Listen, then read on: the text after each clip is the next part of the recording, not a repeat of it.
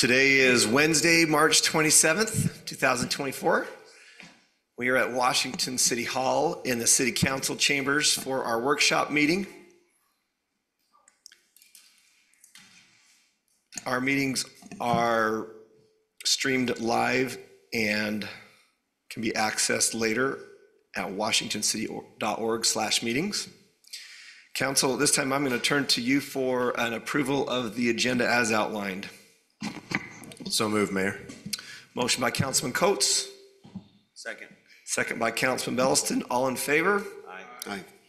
The workshop agenda is approved. Our first item of business is our VACA report. VACA stands, well, I'll let Shelley Candelaria, our victims of crime, our victims advocate, explain what VACA is and why she needs to present to the council annually. Welcome, Shelley. Thank you. Thank you. So VOCA, it stands for the Victim of Crime Act. And so it's a fund of money that helps so that it grants money to advocates in various positions to help so that they can do their job to the best of their abilities. So part of the requirement is that I present to you guys and let you know what I'm doing and all of that good stuff. So I'm the victim advocate for the police department, Washington City Police Department.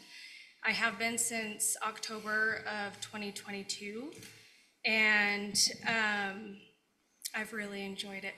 It's a great department to work with. And so as a victim advocate, my role is to help people access services that fit their needs. So generally speaking, I would help people that have been a victim of a crime or people that just need services. And, but this includes helping people get mental health treatment, substance abuse treatment, housing, helping them find any other various services that they need. So in 2023, I assisted 88 people of Washington City that had been victims of domestic violence. As of today, I have helped 34 people. So this rate is slightly more than a 50% increase on an annualized basis. A large portion of that is helping them access protective orders so that they have better protection. And I also go to court with them, and without offering any kind of legal advice, I can explain to them like what's happening in the court, what each hearing means, things like that. I'm always amazed at the strength of the clients that I work with when they're going through what they're going through. So another order of protection that has become happening more often is stalking injunctions. And so last year, or in 2023, I helped 56 victims. And so far this year, I've helped 17, which is a 21% increase. So, and all of these are within Washington City. And I've also helped clients where their victimization happened in Washington City, but they have now moved out of state. So I've helped them access mental health treatment. I've helped that as far as Vermont, so I'm trying to hit as many places as I can. And then I have assisted clients I've assisted them to relocate, to get away from their abuser, but also to start a new life and help set up services where they relocate to. I even assisted in getting a dog listed as a protected person on a protective order, which I was really proud of, and it's because the owner had been victimized by someone that was trying to steal that dog. So they were both listed as protected people.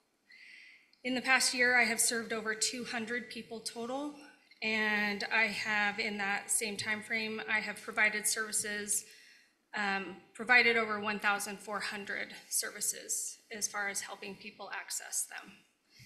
So funding from VOCA is very specific as to what I am allowed to do and what I'm not allowed to do. So they have allowable costs and unallowable costs. Helping a parent that witnessed their child die by suicide access mental health treatment, helping family find grief support when their loved one died of an overdose, and helping a person access mental health treatment because our officers were called to their home after they attempted suicide, all fall under unallowable costs because technically they are not a victim of a crime. I've also helped a lonely Vietnam vet access group and social support when the VA was unable to meet his needs, and that's also considered an unallowable cost. So it gets pretty difficult sometimes to do my job and be able to do it as broad as I would like to do, but it also does a lot of good. VOCA does a lot of good as well. So it's no secret that we have the best police department. I've worked with many police departments, and this one is by far the best. Are you just saying that because Chief Williams snuck into don't this? think Well, I didn't know he was here. But our We officers- agree, by the way, but you know. That's correct. It is a correct way of thinking. Our officers do go above and beyond, and they really care about the citizens of Washington City. And so as a civilian employee of Washington City Police Department, I would like the ability to go above and beyond eventually as well. I hope to someday broaden victim services to more of community services, with victims being the priority. And so I feel like a police department should be a place where people can come to access services even though there isn't a crime. It should just be a safe place that they know that they can get the help that they need. And so I hope to someday get to where I can help anyone regardless of if they're allowable or non-allowable cost. That's it. What a thank you for all that you do and for caring for people in very difficult situations. We appreciate all of your work. Council comments, questions, interaction with Shelley, our victims advocate. I just mentioned that, VOCA's been around since the early 80s. It's a federal funding program for the state and local, so that's where the money comes from, if any of our citizens are wondering about that. But just wanted to say how much I appreciate what you do. Dove's a great partner. Yes. And, we have a great alliance there with them. And I'm privy to this information, but we actually had to turn away over 40 people this last year at Dove that came seeking services. And so we see that increase as well. Yeah. So we appreciate that we got good work. Mayor, when people are victims of crimes, they need all the help they can get. So They do. Thank you. Thank you for what you do. Just a question, maybe this is a dumb question, but who is it that makes the determination if something is allowable or not? Is that part of the federal rules or? So I'm not entirely sure on that. I have a grant manager. This whole area has the same grant manager, and she makes sure that everything is falling where it needs to be. So. Okay, I was just curious, those situations that you mentioned that you said were unallowable or whatever, boy, those are much needed services to those people that are struggling and hurting and anyway, so. You really are. Thank you for what you do, so. You're welcome. I enjoy it. I enjoy my job. Anything else? Councilman, I might make a comment that ties a little bit, and Chief Williams can stop me if I say something he doesn't like, but whenever we have a grant, the grants are wonderful, but they come with restrictions on things that they will pay for and won't pay for. And sometimes a grant is a really good opportunity to get us off the ground and get us the services that we need to start with. But then often they become so restrictive, and the grant funds start to squeeze down as our needs expand, right? And so we always know that with a grant, typically we kind of have to come in on the back end and supplement. And then at some point, maybe the needs that we want to provide aren't covered by that grant anymore. So we've been looking at that. I've talked with Chief Williams a few times because we are seeing the same thing that you're seeing, is that maybe the grant is a great thing to get us going, but may not be the long-term solution for our city. Shelley, you did a fantastic job. Thank you for helping us understand more clearly what you do And more importantly, thank you for the difference that you make in the lives of those in our community or who have been victims in our community. We appreciate you. Keep up the good work. Thank you. Next on the agenda is, drum roll please, Cotton Days preview. Welcome the Cotton Days Committee Chair, Sherry Staley Tate. Take it away, Sherry. I had to bring berries because we're very, very excited about Cotton Days. And it was we berry are. day at the farm, and they are delicious. So there should be enough for y'all to take a pint home. Would you hand those? So Cotton Days coming up here in about, 3 weeks. And we're ready to kick it off. We're excited. We've been working hard. So our Grand Marshal this year, Grand Marshals, I should say, are Terrell and Marilee Clove, so Mayor Clove. And we were very excited and appreciate Mayor Staley for taking the lead on that and inviting them to come. And so the Chamber of Commerce are going to be kind of their escorts, and we've got a golf cart, and we're going to make sure they're to all the places and make sure they feel really grand, as they should, because they've done grand things for our community. As usual, we're going to do our field trips, our second grade field trips. About 2,500 students will come. That will start on Tuesday, the 23rd. And Rosie Kirkland, John and Rosie take the lead on that, along with, I was on the phone with good old Dean Terry for a few hours last night, having a conversation of 21 years of him coming and bringing his, stagecoach and all the historical things that, really represent our founding of Washington City. And he's going to be 90 this next week. And he's as excited as when I asked him 20 years ago to do it.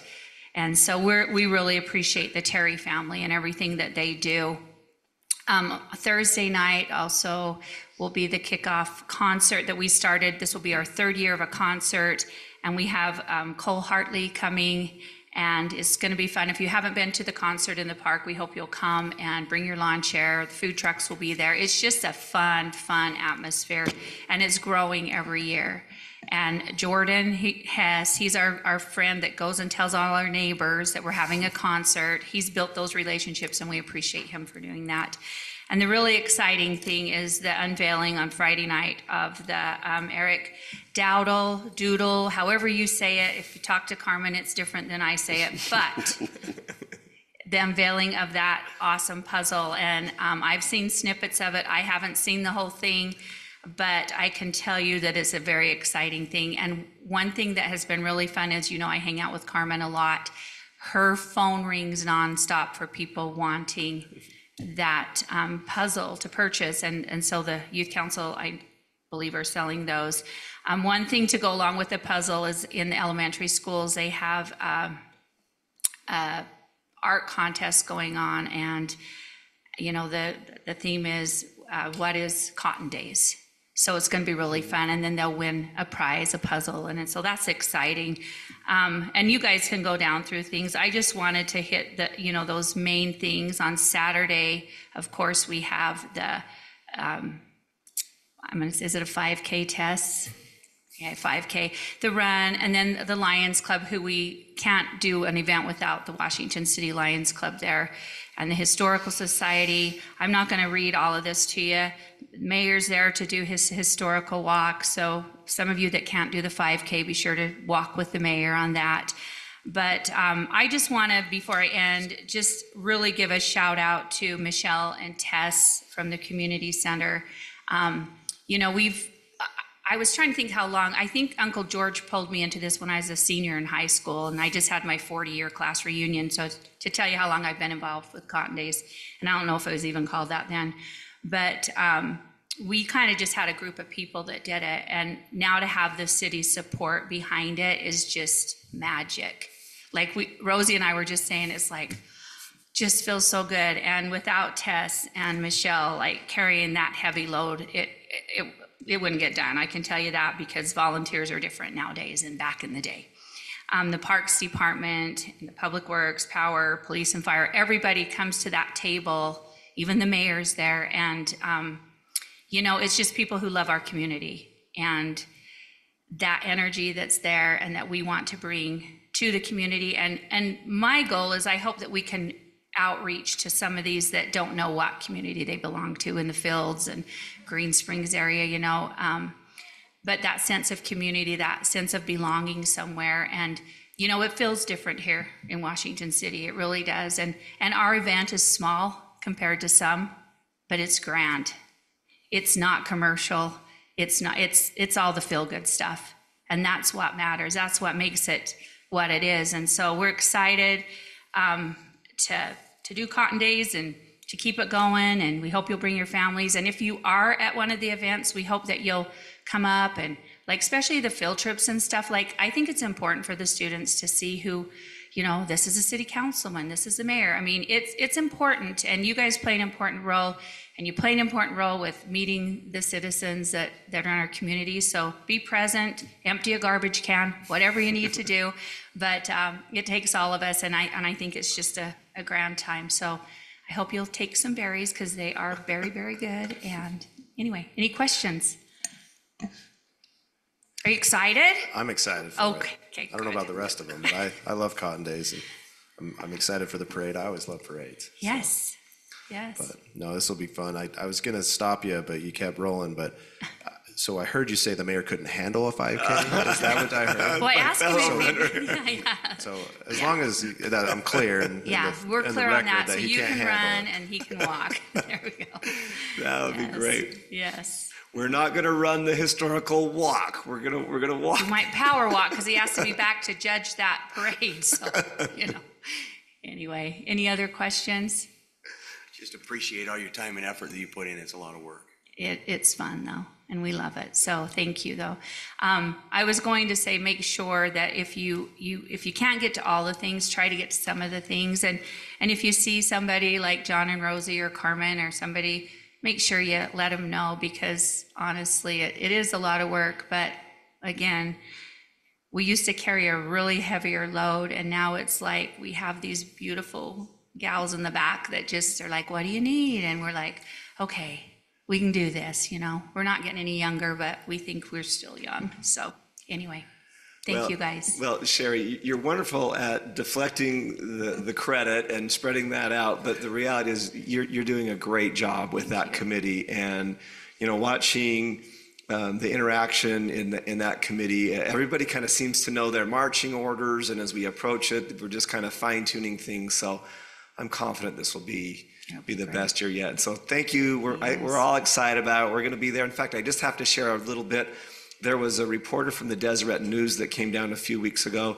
He was just blown away that we celebrate Cotton Days. And when I kind of explained to him what we do, he just couldn't believe it. I mean, there is certainly, this is a fun tradition of a very proud heritage that we need to keep alive. So thank you for your work to do it. It matters. It makes a difference. It does matter. It was a great story too, by the way. And kind of the running joke is, if you step off the committee, you have to have a replacement. So we all just keep going. Anyway, thanks you guys. Thank you. All right.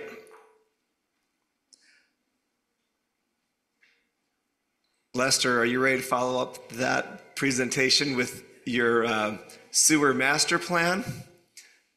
I see that you're here to present on that to the council. And we recognize Aaron Anderson with Bell and Collins and Bud Smitherman also here, the supervisor or manager with the sewer department. Appreciate you both being here to support Lester. And as I understand, Lester, you're getting out in front of this, and this is kind of the first step with the council here, right? That's correct. Thank you, Mayor. Thank you, Council. Just kind of do a brief introduction.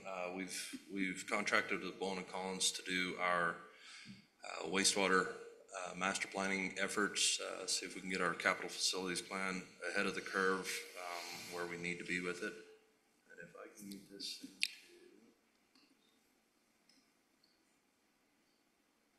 to go full screen for me. get this up and kind of turn some. time And Sherry, over to- thanks for the strawberries, by the way. They look really good. Okay, all right. We might even send some home with Lester if he does a good job on this. I got it. Finally, maybe. There we go. So yeah, just a quick introduction for Aaron Anderson with Bowen Collins. Wanted to bring the council up to speed kind of really early on with this. We've gone down the road, we've made some preliminary planning assumptions, kind of identified our growth areas, established our base flow analysis, them kind of components, and kind of want to bring you guys up to speed a little bit, fill you out a little bit, and kind of get an understanding if we're off the mark in any way, shape, or form, feel free to let us know. We're still very early on, and just want to get you guys in the equation early and make sure that any questions that you may have, that we're able to get them addressed as part of the ongoing analysis as we dive into this deeper and really start getting into the nuts and bolts and what do we need to have in place to accommodate our growth. So with that, I'll turn the time over to Aaron and he'll have lots of information for you. Thanks, Lester. Welcome, Aaron. Thank you. It's good to be here with you this afternoon/evening, right in between there. As Lester said, my name is Aaron Anderson. I work with Bowen Collins and Associates, and I'm working with Blake and Lester and Bud on this master plan update. I know that sewer is not the most glamorous of utilities that you provide as a city, but it's an important one, right? Everyone wants their toilets to flush and their showers to flow away from the house. So our job is to make sure that there's infrastructure in place to make sure that happens and to accommodate growth. So with that, as Lester said, mouse wheel forward here, Lester, to advance. I don't know what I've done here. What have I done?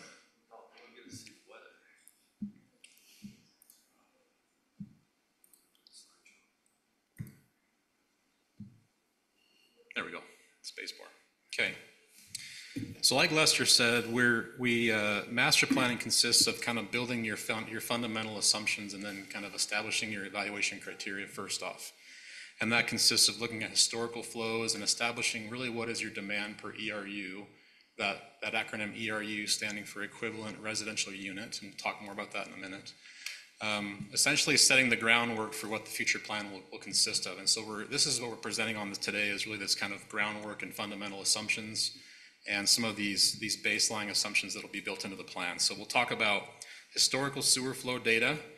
We'll talk about how we determined our demands per ERU, We'll talk about our forecast for future growth, and then our estimated probable distribution of growth. So again, wanted to present this to you early on, so if you have comments or feedback, we can get that incorporated before we're too far down the road. So the first step in determining essentially where you're gonna go is to figure out where you've been and how much sewer flow you produce as a city right now. So in that, we looked at 3 years of historical water use data. Unfortunately, there's no way to directly meter how much wastewater comes out of a home. It goes through a lateral, but you can estimate how much water is being used indoor, and the majority of that water being used inside is gonna end up in the toilet or in the shower or in the sink, and it's gonna end up in the wastewater collection system. So when you look at water use in the winter months when irrigation is, non-existent or very low, it can provide you with a good indication of how much water that home produces from a wastewater standpoint, if that makes sense.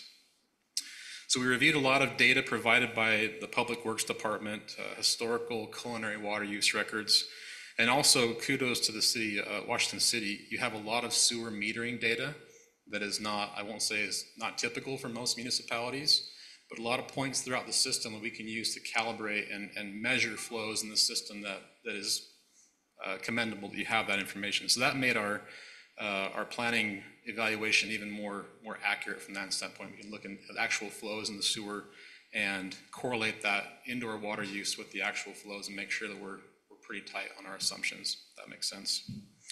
We'll talk about the difference between what we're calling domestic flow and infiltration. All sewer collection systems, no matter how well you build them, are gonna get some groundwater into them, especially in areas like the fields where you have relatively shallow groundwater. You're gonna get groundwater in those pipes, and that constitutes part of that overall flow. And we need to account for that as we're looking at sewer collection system capacity. So we're looking at both domestic and infiltration. And then the main takeaway here is that in the previous planning efforts that the city underwent, the state standard values were utilized. So in the absence of data, you can use values that are established by the state as kind of standard values that represent flows on a per capita basis. In this master plan update, we've looked at the actual historical data. And so we're going to be utilizing the actual data to determine these flows rather than using state standardized values. So it's more of a system-specific approach, if that makes sense. So let's talk about the demand per ERU. Again, I mentioned ERU stands for equivalent residential unit. And the purpose of using the ERU is it helps us to normalize various different types of connections to one consistent unit of measurement. And so in your city, you're going to have predominantly residential development, but you also have commercial, industrial, institutional, schools, churches, things like that. What the ERU does is compare the water use of a typical single-family home to those non-residential users, and then it converts all of your non-residential use into an equivalent number of homes. So we can just say, hey, the system has so many ERUs, or so many equivalent homes is one way to think about it. So we just normalize all that demand to one unit. As we looked at your historical data and your connections, we calculated that in your system right now, you've got just over 17,000 ERUs in the system. And again, that consists of residential, commercial, industrial, and institutional connections. As we look through your water use data, just to make a comment, we did exclude any dedicated ag meters and dedicated landscape meters because those meters obviously don't contribute to wastewater flow. They're just for irrigation purposes. Through that analysis, we determined that our estimated domestic flow, or we call in kind of our intentional wastewater that we would expect to be in the system, is 188 gallons per day per ERU. And then based on using that great data you have, measuring those flows throughout the system, we were able to calculate an estimated 36 gallons per day on average contributed per ERU in the system via infiltration. Obviously, that infiltration occurs more in some areas than others, but that's essentially taking it and normalizing it across the system to say on average per ERU, every home you connect contributes 36 gallons per day of effective infiltration. So that comes as you extend your sewer collection network out into more areas, you obviously increase the potential for gathering groundwater and infiltration water. May I ask just a curiosity question? What are the points in the system where the infiltration takes place? Like, is it? So what you'll see sometimes is your pipe has joints, right? And no matter how well you insert those joints, you can get leaks through the joints. A lot of times you'll see it in manholes as well. So manholes, when they're constructed, you have a concrete, precast concrete structure that's then stacked up in sections.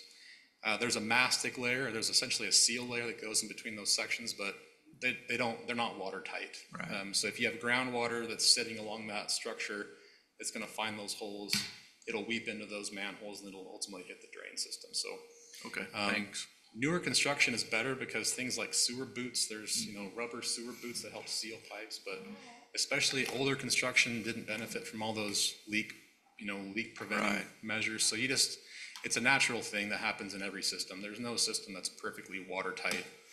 It's going to collect. Just another curiosity question.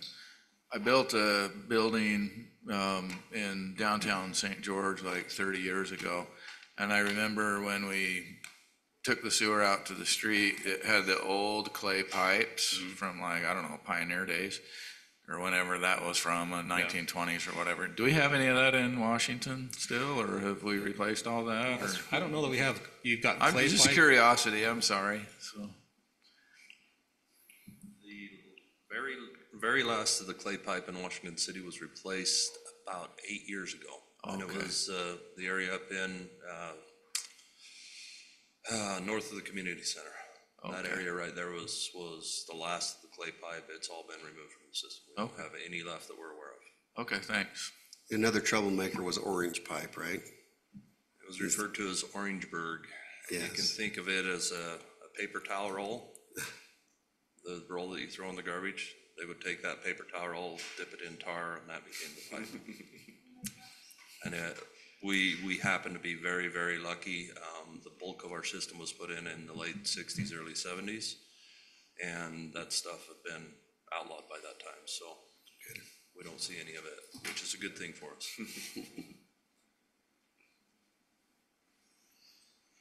I've never heard of that pipe, so glad it's not in the place anymore. Sounds interesting. So back to these demands, when we add the 188 and the 36, we get an average daily flow per ERU of 224 gallons per day. And I'll show you on the next slide how that compares to other communities in Washington County. It's right in that range of what we would expect for a city like Washington City. So it's right in that area that we would expect going into it. Based on looking at the diurnal or the daily flow variation through the meter data we have, so a lot of these meters that Lester has in his system are taking minute by minute measurements of that flow. And so it can measure as people wake up in the morning and they take their shower and they prepare for breakfast and all that stuff, the flows increase, and that'll measure that increase. And so we look at those diurnal variations and determine that on average, the system peaks at about a 2.0 value, meaning that the peak flow is about 2 times higher than the average flow in the system. So when you apply that 2.0 factor to the domestic flow component, so 2 times the 188 plus the 36, again, the infiltration is going to be more of a base flow where it's not going to vary throughout the course of the day. It's going to kind of be a constant feed at 36 GP or gallons per day. We calculate or estimate your peak daily flow of roughly 412 gallons per day per ERU.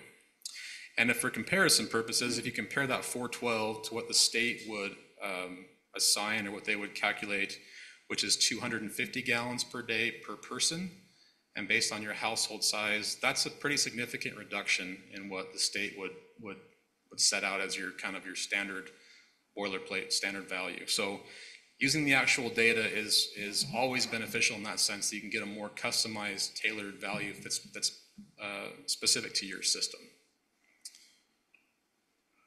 As a comparison to other communities, these are other planning documents that are out there. So St. George right now, their current planning value is 247 gallons per day per ERU. Ivins is 172, Ivins is kind of more of a smaller, smaller household size community. So you would expect Ivins flows to be a little lower than average. And then Ash Creek Special Service District, which services Hurricane City, Laverton, and Tokerville, right at 200 gallons per ERU. So like I mentioned, Washington City is right in that area about where we would expect you to be in terms of average daily flows in comparison to other communities across Washington County. So with that number established, our next task is to look at, we have our existing system flows and then forecasting those future flows. And then that'll segue into actually modeling and planning for the projects.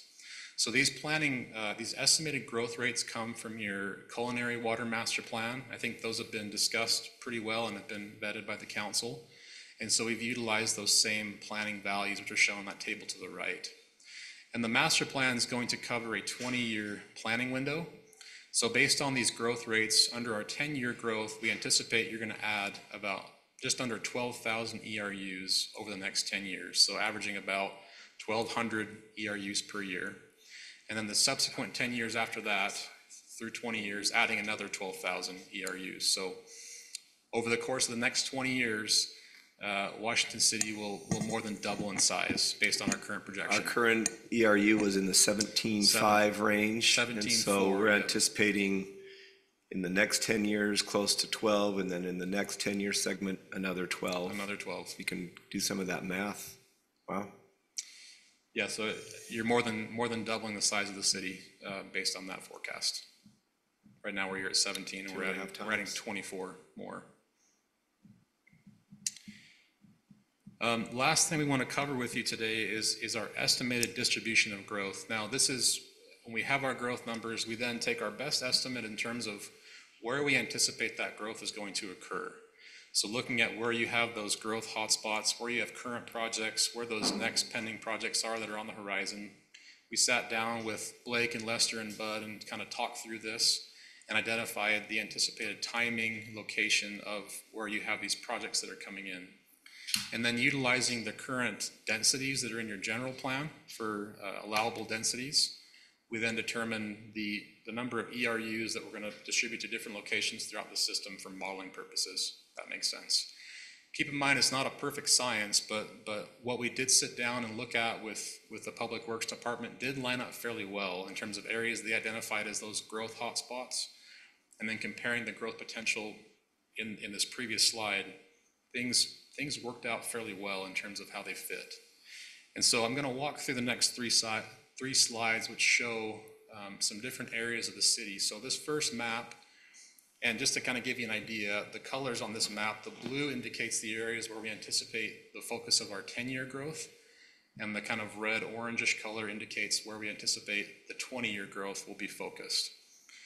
So this is up kind of on the north side of the city. You can see I-15 and Telegraph through there. And so these areas are those that we've identified in the blue again, where you have these focuses of growth. So it includes the Salente development, Sienna Hills, you have Long Valley on the south end of the figure there, pieces of Coral Canyon, and then just some of these intermittent undeveloped areas through that part of Washington, kind of to the southwest there. I'll go ahead and jump to the next couple slides, and then if there's questions, I'm happy to answer any once we get through these next couple slides. This is kind of that middle region you can see on our key, looking at the middle of the map with that Long Valley area kind of on the upper end of that. We have some of the areas that are, I guess, forecasted to annex into Washington City out there in the Fields area, and then moving down into, I think, what is called Stookie Farms, those areas. So again, these blue areas are where coordination through Public Works has indicated these are where that growth is likely going to occur. Looking at the orange-red areas, you have kind of that Warner Valley area slated for potentially down the line, but also some other areas that we anticipate will start to go within that 10 to 20 year time frame. And then lastly, down here by the St. George Regional Airport, we have a good amount of projected growth along the Southern Parkway on the west side there, along with some development down kind of on the east side of that road. And then again, with that Long Valley area coming in a little bit more into the future. And so those are the areas that we've identified that'll help kind of inform our modeling tasks as we take those 11,000 ERUs and those 12,000 ERUs and we allocate that in our hydraulic model to help determine where you have pipeline capacity bottlenecks and where those projects are going to be constructed to meet those needs of future growth. So next steps, again, this is our foundation as we discussed, but our next steps are going to be to develop and finalize our hydraulic computer model of the sewer collection system. And with that model, we'll be able to identify any existing or projected future deficiencies that are in the system through that model. Based on those results, we'll determine the projects that are needed. We'll look at different alternatives and determine what projects can be constructed to mitigate or to correct those deficiencies, either whether they're existing or future. And then that'll help inform what goes into our capital facilities plan, which will essentially be that roadmap of the projects that the city will be building over the next 10 years, into the next 20 years. But then looking at those 10-year projects, we'll then develop the impact fee facilities plan and impact fee analysis. And then lastly, once we have the impact fees done, we'll wrap it up with a user rate analysis for your monthly user rate. So that's where we're going. The stuff I presented before that, is where we're at now. And so if you have questions, please go ahead and ask away. I don't know if you're there yet, but just wondering what the big projects you anticipate coming, if you have them. If you don't, then that's fine. I just thought I'd ask. We haven't gotten far enough along to answer that, but Washington is a fast-growing community, so I would anticipate you're going to have some projects there. The benefit, one of the nice things is that you're really only worried about collections right now because all your wastewater goes to St. George. So St. George takes care of all the wastewater once it gets to the treatment side is not there. But I would anticipate you're going to have some collection system improvements to think about there. Is most of this able to be gravity run, or are there other places where we need to have pumps that you anticipate? So we'll determine that. We're not quite to that point yet. We're building that model, and then based on the topography, we'll have recommendations, or if their topography is not conducive to running via gravity, then we'll have recommendations to say, hey, this basin here is going to require a lift station or some other sort of improvement because it won't flow via gravity. So I'm not quite to that point yet, but we're moving toward that. So in your rate analysis, there's markers in there for growth and all that, but when you consider inflation and you consider cost of man hours, cost of materials, how do we work that in, and how does that fluctuate going forward, where if your analysis is low or high, and how do we adjust that out for the actuals when we get closer to it? You're talking about the rate analysis? Mm-hmm. Yeah, so in the rate analysis, we'll we'll capture everything into a model, essentially. We'll look at all of your existing expenses. So what are your fixed costs just to run the system?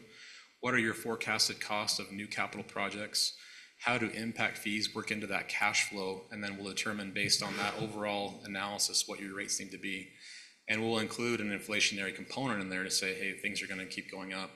The real remedy for that is doing it frequently enough that you can course correct if your current trajectory is not getting you where you need to go. So typically, we encourage our clients to look at rate studies at the most every 4 to 5 years and not wait more than that, because we'll build what we think is the best, trajectory. But if things become more expensive, if we have things that we just couldn't predict and those rates need to change, you want to review them frequently enough that you can course correct as you need to and not let them sit for too long, if that makes sense. And adjust that rate either up or down Adjust the rate up. depending Yeah.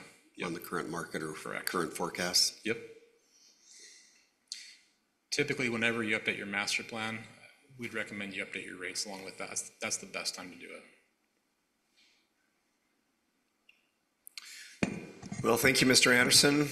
Excellent presentation, and we'll wait for the next steps then. Yeah, I think our next step will be to come in with some actual model results and say, hey, here's the projects that we're proposing, and we can dive into that in a little more detail. So thank you for your time. Appreciate it. Yeah, well done.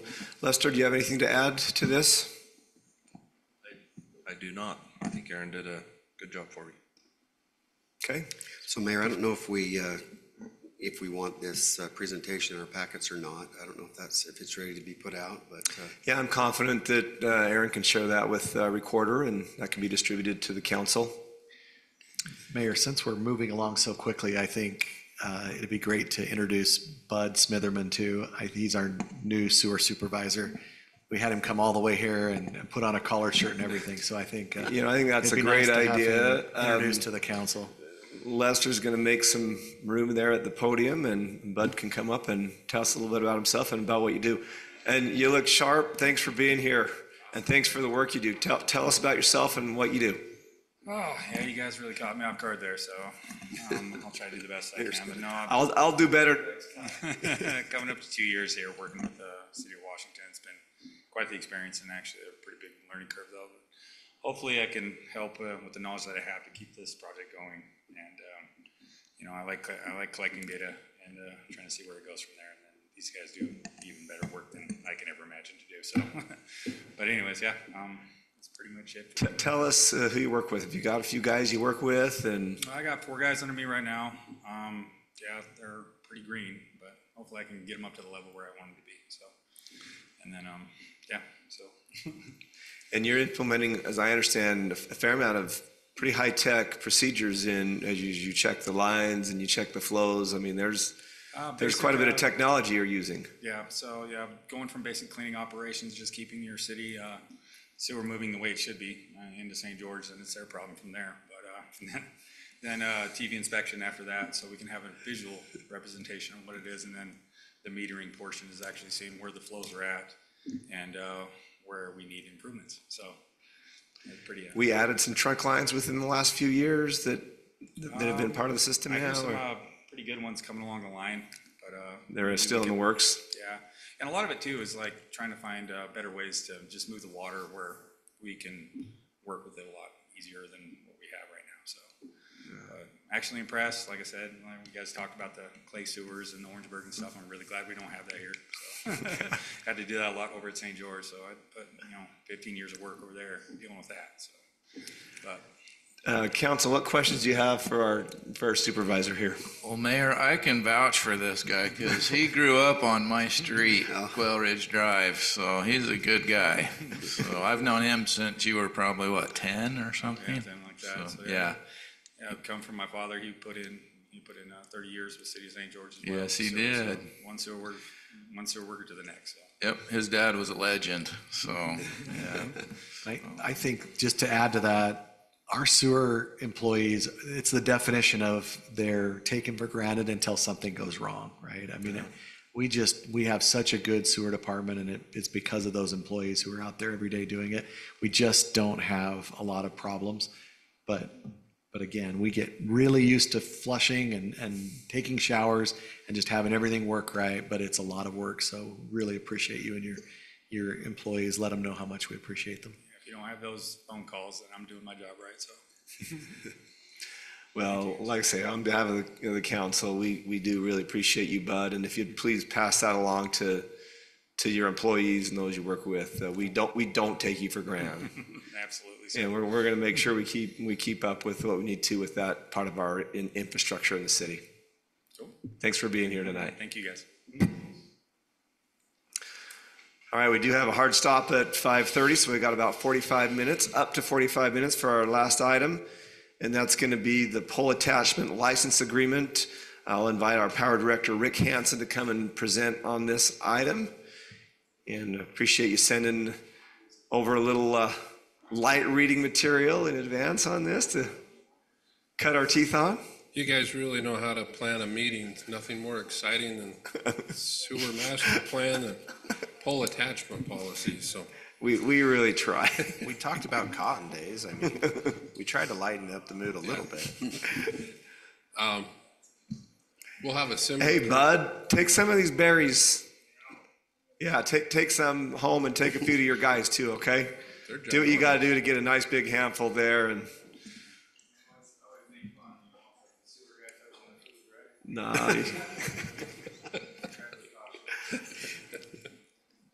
Take more than that. Take a big handful.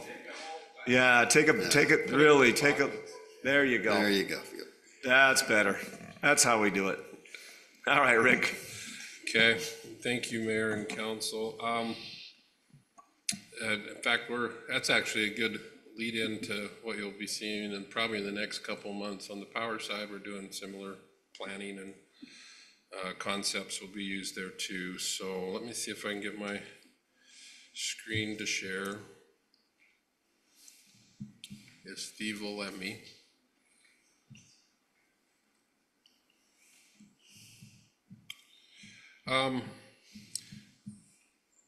As the mayor said, I gave you a little bit of light reading of 85 pages of totally excitement.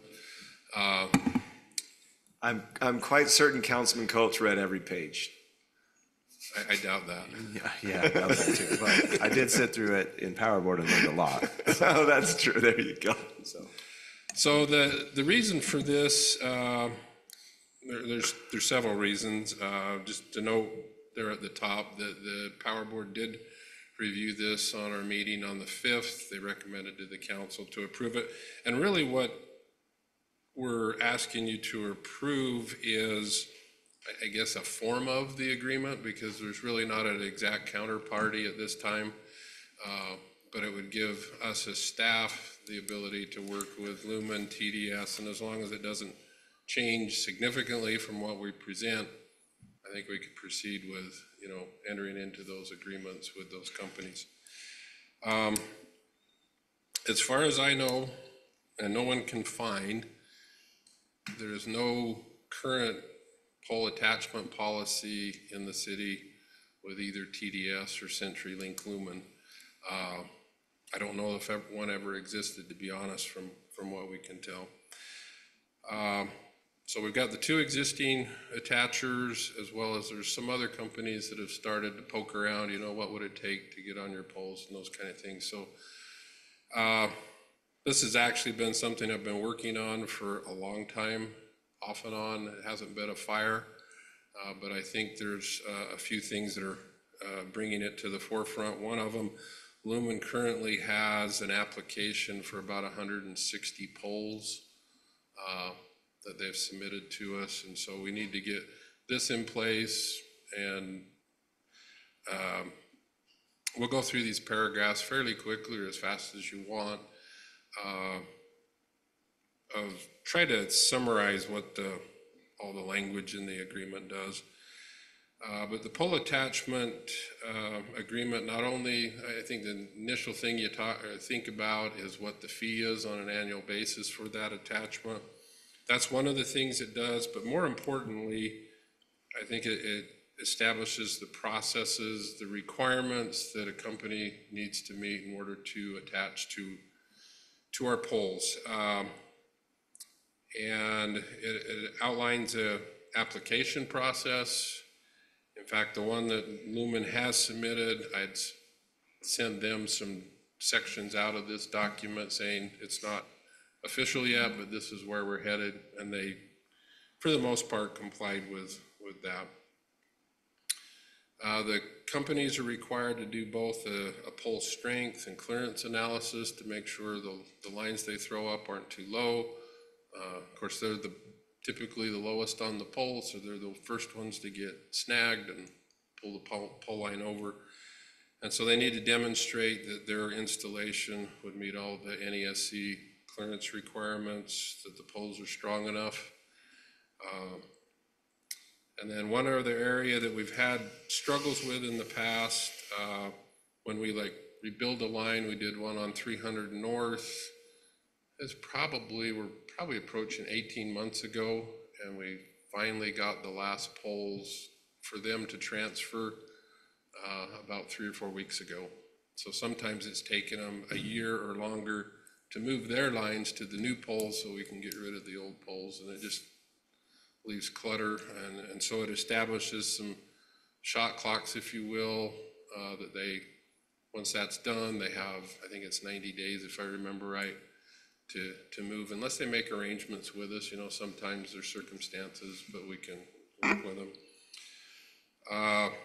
All the language is, I'd say 95% of it is from the APPA or the American Public Power Association. They have a guide document that we obtained, and so it's based on that, which is vetted across the country. City manager, city attorney has looked at their appropriate portions of the document as well. And the agreement's intended to cover wireline attachments, that go linearly with us. Overlashing is where they'll stick a new cable on an existing one and then spin the little wire over it. It also identifies that if they have cables up there that aren't being used, that they need to remove them, which they don't like to do because it's a cost, and sometimes it's difficult because they like to overlash the new stuff on the old, and now the old stuff's buried in the middle, so it's hard to get out. So it gives us some ability to enforce that. And then I'm not sure if any of you were here back in April of 19 and remember the small cell. Troy was on there. The small cell at the time was kind of a hot topic, and so instead of having multiple agreements, I've incorporated that into this document as well of what we did then. So those are, yes, yeah, and it outlines standards of what they would have to do to attach to our poles. Did we ever get any of the small cell attachments? It was a big issue back in the day. They wanted to put like a refrigerator essentially on our poles, and so it was a big issue, but it's kind of nice to hear they didn't.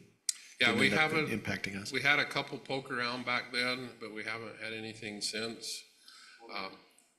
The discussion was if we wrote a little bit of an ordinance, at least we could control that. If we didn't have it, then they could kind of jam whatever they wanted on our poles. And exactly, and that's the same intent with this, is that we can have some control. We have had instances in the past. It was probably about 6 months ago.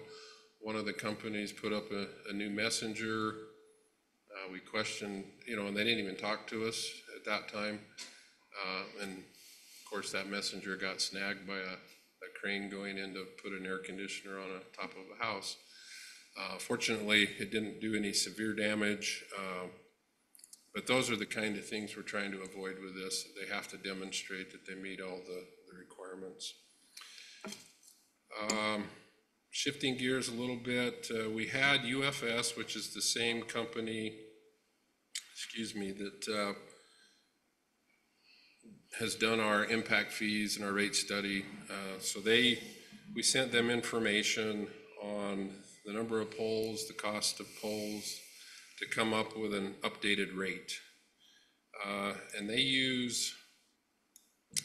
recommended using the FCC pole attachment formula, which in my opinion actually errs is very conservative on our side of what we could charge.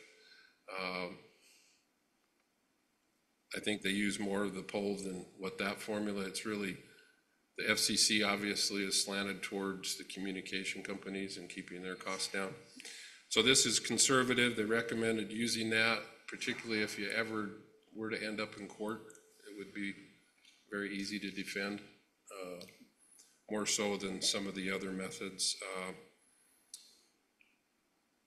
Basically, each attachment they assign that it uses a foot of the pole. Again, in order, our poles could, if there was just a single communication line on, typically our poles could be 4 to 5 feet shorter, because there's a separation we have to include in there between the two types of utilities. So it kind of, that's where I say I think we could actually charge more than a foot worth, because it does force us to put taller poles in. May I ask a question? Sure. Is there a minimum?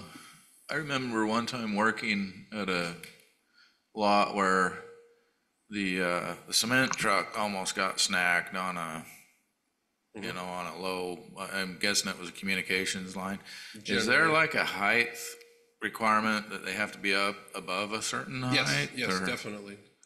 And again, that's what the NESC that I refer to is the National Electric Safety Code that governs utilities.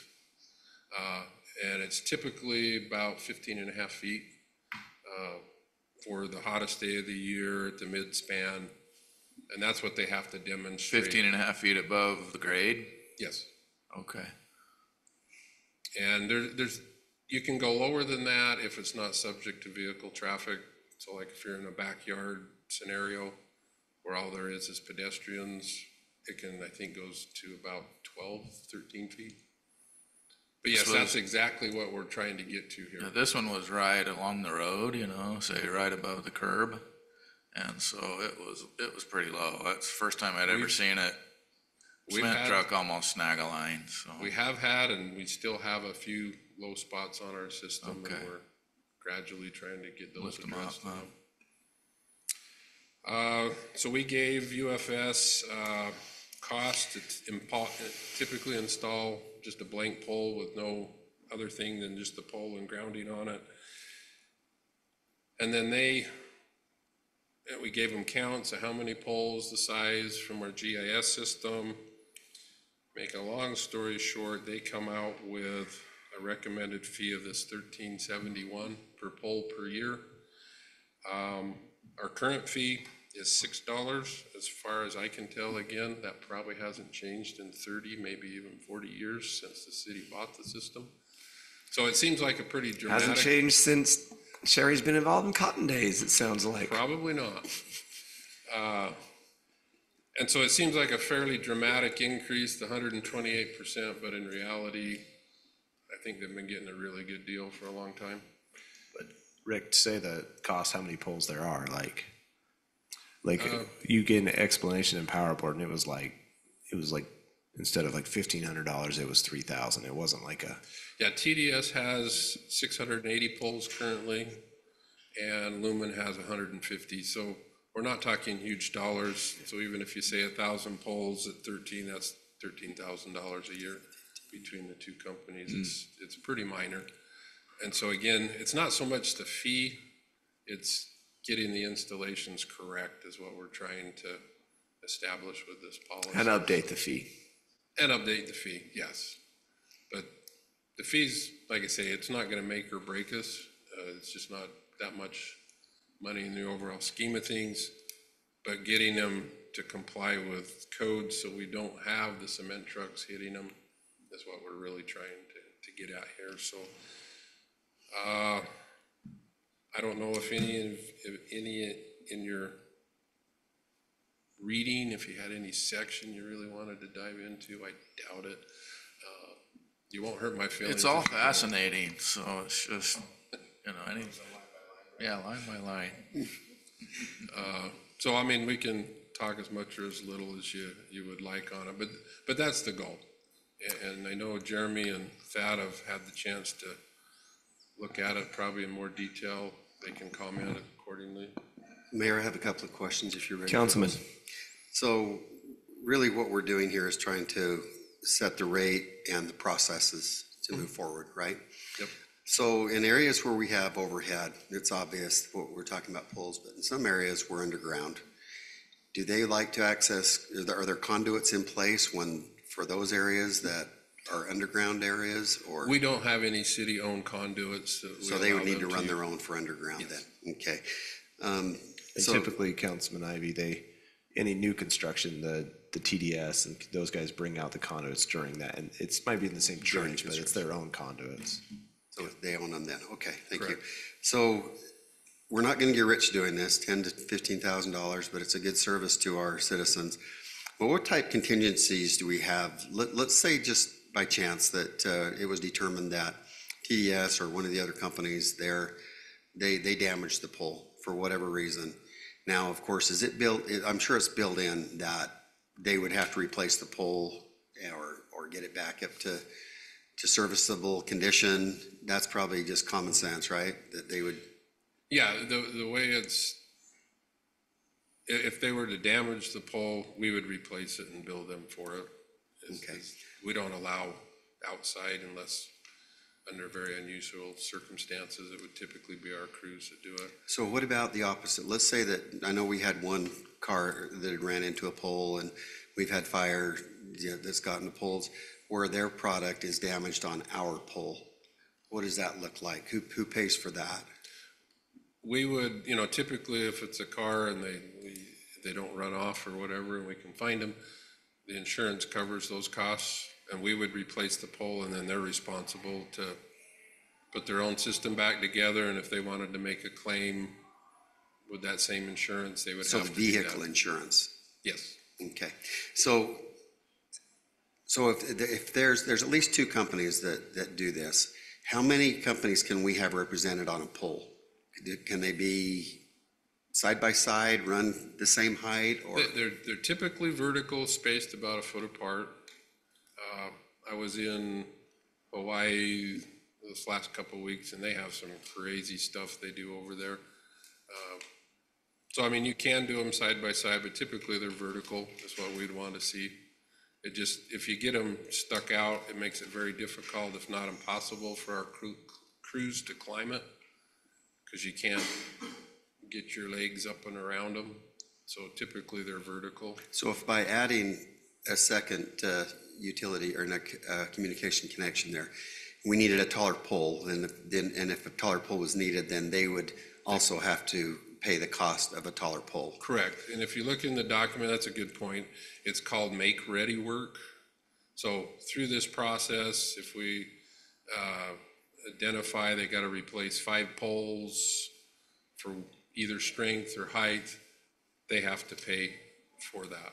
And do you ever had situations where by adding those extra wires that we have to guide the poles differently? And if so, who is it, the companies that pay for that as well? Yeah, they have to guide their own lines. They can't use our guys, and it's specifically noted in here, they couldn't use our anchors unless we give them permission in writing. There's occasions that it makes sense to do, but by and large, they have to put their own anchors and guys and on that. So. And how about, I know it's probably a good idea to do routine inspections. Is there anything here that requires them to do visual inspections periodically to make sure that things are going well with their components that are on our poles? Or I know we probably do routine inspections as well, but. I would like to say we could do more than it would So be great just to have say the it time, then. but yeah. There's generally not tons of inspections other than people driving around working on the system is where we see most of it. And if we see a problem, we'll notify them. And occasionally they've called us and said, hey, we were working on this pole, we noticed your wires flapping or something, so the crews in the field are good at working back and forth with each other, so. Thank you. Further discussion on this? It's an action item on the regular meeting. Sounds like we're ready to go ahead and move forward on that and keep that on the agenda. Okay. Thank you, Rick. Good work. Time to spare. Early. Thank you. And that's the last item on our workshop agenda. I'll call for a motion to adjourn until our regular meeting at 6 o'clock. So moved. Second. Have a motion by Councilman Bellison, second by Councilman Coates. All in favor? Aye. We stand adjourned.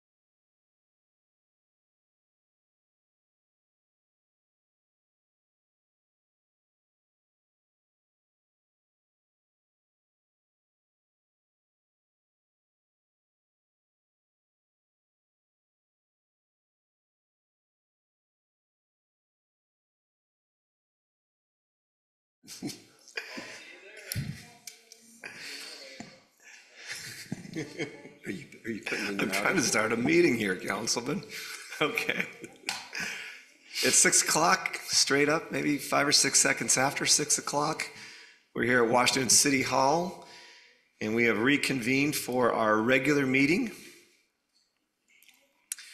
And we are grateful for Sharon Shores with the Universal Life Church Ministries, who will come forward and speak to us and give us the invocation.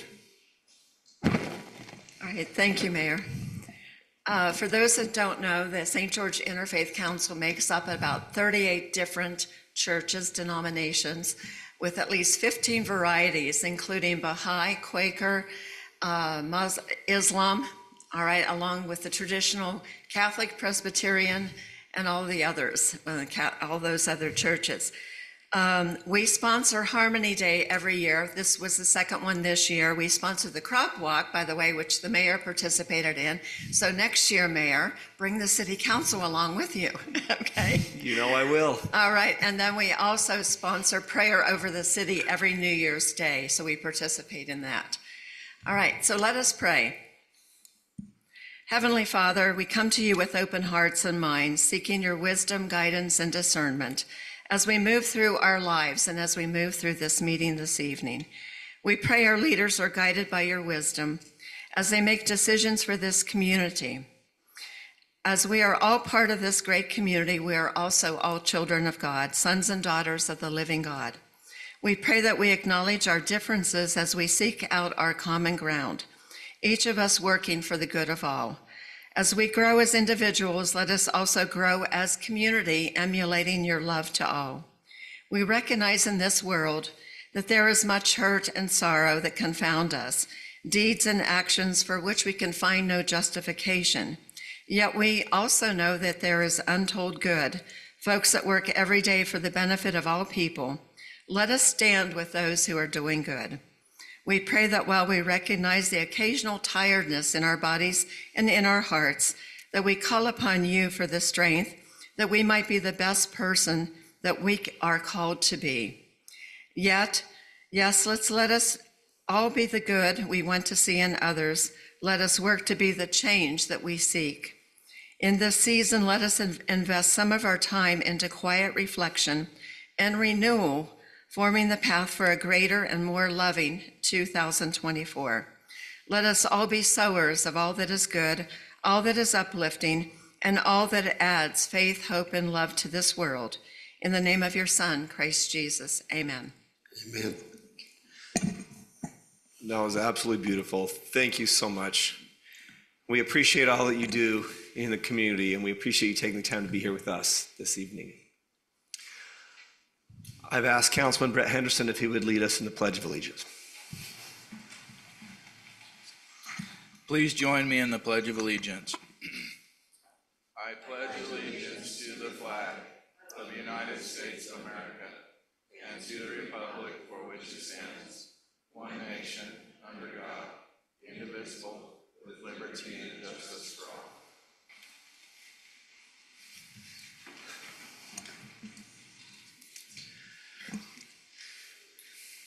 Council, we do not have need to go to closed session this evening, so I'll turn to you for an approval of the agenda as outlined. Mayor, I can make the approval of our agenda for our regular council meeting, March 24th, 2024, 27th, excuse me.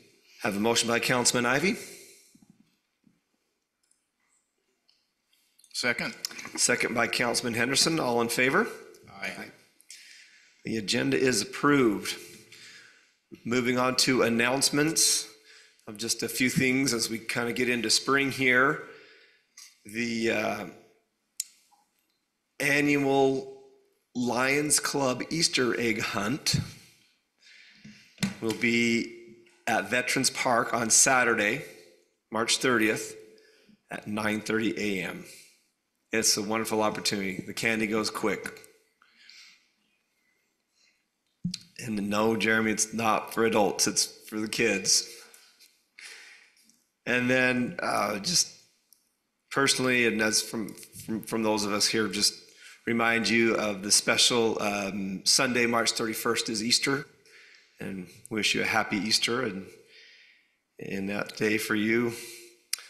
On Friday, April 5th at 6 p.m., there's a First Friday Music Night here at Veterans Park that's hosted by the Washington Area Chamber. At the same time, Friday, April 5th at 6 p.m., Washington City Public Safety, police officers, firefighters, and local athletes will be competing against the city of St. George in the Money Good Celebrity Flag Football game. It's a tight series. We're going into our third game. We've both won one game. We're hoping to get the advantage this year, although we are going to be on their home turf. It's at Dixie High School. The important thing about that is that the real winners are those that receive services from the Children's Justice Center. And so if you have a chance to come out and participate in that, it's a small entrance fee and the donations would be much appreciated. On Monday, April 15th, the Washington County will be holding their parade in Washington City. The parade starts at 6 p.m. The lineup is between 4:30 and 5:30 up near the community center on 300 East. Council, for any of you interested in the Utah League of Cities and Towns Mid-Year Conference at the Dixie Center, it's April 17th through the 19th, but primarily April 18th, and a little bit the morning of April 19th. If you want to register for that, reach out to the recorder. And then, as we heard in our work session, Cotton Days will be celebrated from April 22nd through April 28th. The parade will be on April 27th, starting at 9 a.m., followed by the Cotton Fest activities at the park and around town. So there'll be a lot of fun activities during the week.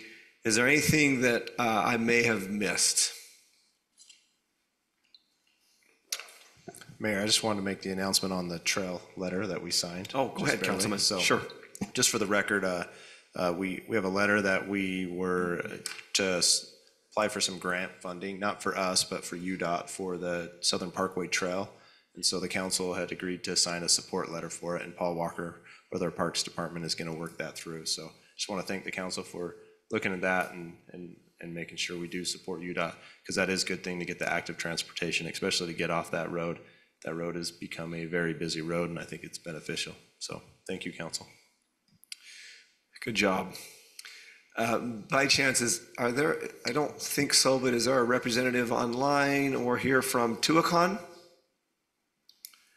Okay, seeing none, we'll move on to the next item, which is declaration of abstentions and conflicts. Anything to declare this evening? Seeing none, we'll move on to the next item, which is the consent agenda, which is the approval of minutes, consideration to approve the minutes from City Council meeting 3/13/24, and that's it. Call for a motion on that item. So moved, Mayor. Have a motion by Councilman Coates. Is there a second? I'll second that, Mayor. Second by Councilman Ivy. All in favor? Aye. Consent agenda is approved. We'll move on to the next item, which is public hearing. This is item 5. And I will make note that we did not receive any electronic public comment prior to the meeting. Is there anyone in the audience that is here for item 5A, which is the public hearing for this evening? Okay, seeing none, I'll go ahead and read this item. This is a public hearing and consideration to approve an ordinance for general plan G-24-02 amendment, amending the moderate income housing element of the general plan, proposing new dates for when the strategies are to be completed. City Planner Eldon Gibb, you give us an update on this. The council is already quite familiar with this item. Thank you, Mayor, Council. Yes, this item is to amend dates of the moderate income housing. We had a healthy discussion a few weeks back where where we proposed to participate in a land trust, and determined the timing wasn't right to do that. So to stay in compliance with state requirements, we need to push back some due dates, which I've highlighted in the report there. And I'm happy to discuss, answer any questions you may have. Questions, comments for the city planner? Thank you, Eldon. Discussion amongst the council, or are we ready for a motion? I'll make a motion that we, well, do we close the public hearing? I don't even open the public hearing. Maybe we should do that first. I'll go ahead and open the public hearing on this item. Is there anyone who would like to come forward? Seeing none, I'm going to close the public hearing and turn to Councilman Coates for a motion. I'll make a motion that we approve General Plan G-2402, amending the moderate income housing elements of the general plan with the new dates. I have a motion by Councilman Coates, second by Councilman Belliston. Let's go roll call. We'll start with Casperson. Aye. Ivy. Aye. Coates. Aye. Henderson. Aye. Belliston. Aye. It's approved unanimously. Item 6, ordinance 6A. This is a continuation of consideration to approve an ordinance for zone change request Z-23-13 from open space to PUDR residential located at approximately Highland Parkway and Vineyard Road. Community Development Director Drew Ellerman, will you present to the council on this item? Thank you, Mayor and Council. This item was tabled during your February 28th, 2024 council meeting to allow the applicant to make changes to the plan at your request. Since that meeting, the applicant has removed the slope hillside out of the individual lots and identified this hillside area as open space and no disturb open space, by the way. The applicant has identified the LID requirements and is planning to install Coltech chambers to meet this requirement. And lastly, the applicant has placed a note on the plat that two-story homes are not permissible. And then one of, I think, the conditions will be that on the final plat, there will be a general note that says no two-story homes in the subdivision as well. So we'll have that. So that's the update on here. Everything else has kind of remained the same. Hope you had a chance to look at it and be glad to answer any questions. I will remind you the Planning Commission's recommendation, since it's been a while. By a vote of 3-1, they recommended approval of Z-23-13 for this change from open space to the proposed plan unit development residential. So again, I'll be glad to answer any questions the council might have. Thank you, Drew. And I'll invite the applicant up here in a moment, but before I do, council, are there questions for staff? So Drew, I was just wondering about how a walkout basement would apply, where it has to be 50 feet off the rim, you know, and all that. Is it implied that you can't build a walkout, or is it still possible? Well, that's a challenging question, because the way the city looks at a walkout basement, they consider it a single-story home. Because it's determined by the view from the street side. So that's why people have come and seen a 3-story home on the back and say, well, the city doesn't allow 3-story homes. And I said, well, we determine everything from the street side, just as a sample for that. So, but that's a good question, is that. So, now I don't know what the topography is up here currently. I don't know if there's any land that would warrant that without them digging down in, because I think it's a fairly flat piece, but it's something we could ask the applicant. But that is a good question when it comes to hillside about a walkout, because yeah, from the back it'll look 2-story, but by how we view things as a city and our policy is we look from what it is on the street view.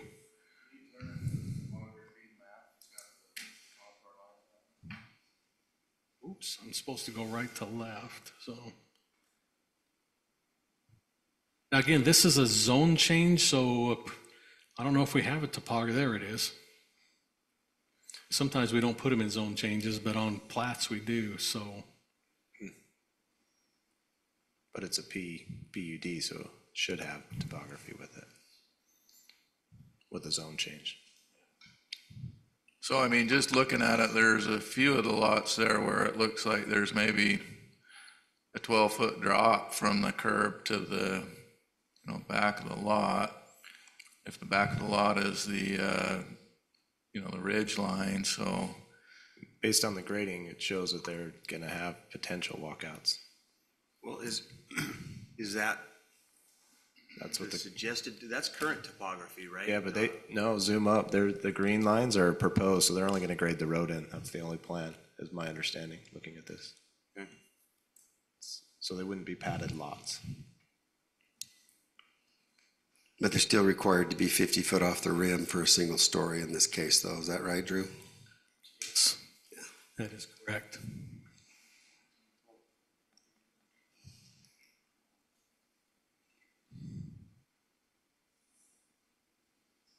So on some of those lots, I mean, you've got probably two choices. You can either, if you've got, say, a 10 or 12 foot drop from front to back, you can either fill it and have some retaining on the backside that we'll all see, or you could do a walkout basement and slope it down, down the sides of the house. So I don't know if that's something we want to address, or from a hillside perspective. I mean, I don't know, but that's, So some of those Councilman, lots are gonna have that issue. So Councilman, I think just the hillside is the 50 foot for a single story. Yeah, I think that's kind of standard, so. Why don't you just amend the condition that says single story slab on grade? That's how I feel. I think it should be consistent with everything else that's been on that ridge line. And I think that goes to what our intent was. Anyway, I won't speak for you, but for me was that we want to preserve that high area, that's not all houses that obscure the ridge line and stuff. So I think that's a good suggestion. Yeah, but I'm just throwing you, information. So that single story home is not going to be any taller than a walkout, because the part that's at the single story is the height, right? It's just the look from And the it's the edge. appearance. Yeah, I just want to make sure that was clear that, we're not bringing the houses because of that. They're still going to be the same height they were of a slab on grade or a walkout basement, height wise, but the appearance of a 2 in the back versus a 1. That's right. So I have a question on lot 18 and 19. So the property line ends where the black line is, correct? Yes. So the ridge line, they're just drawing the ridge line going out. I just didn't know it. I want to be sure that the lot line didn't go clear out to the ridge line. That's right there. Yeah, well, again, this, Just see where I might. no, I see, yeah.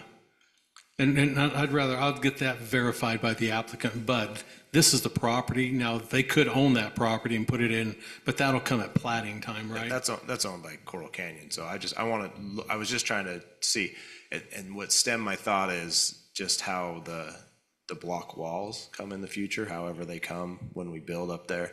Yep. Just having a weird block wall that comes out for whatever reason.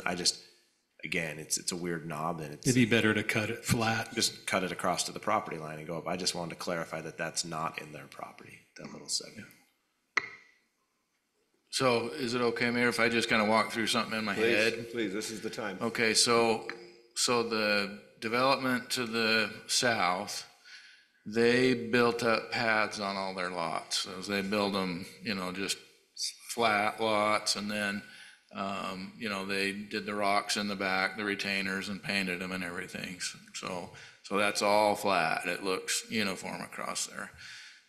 So the way this is being proposed would be just the road would be graded, right, to grade. Is that true? That's how I see it. So it would look more similar to what Four Master Ridge looks like. From the, like if you're standing down in St. George City, you're looking up at Four Master Ridge, you can see that there's a wide variety of stuff going on up there with walkout basements. Some of them are single level on slab that have the retaining in the back, so you got a lot of different things going on up there. So this would look very uniform until it hit this development, and then it would look like Four Master Ridge. So if we approve it just like this, that's what it would look like, so.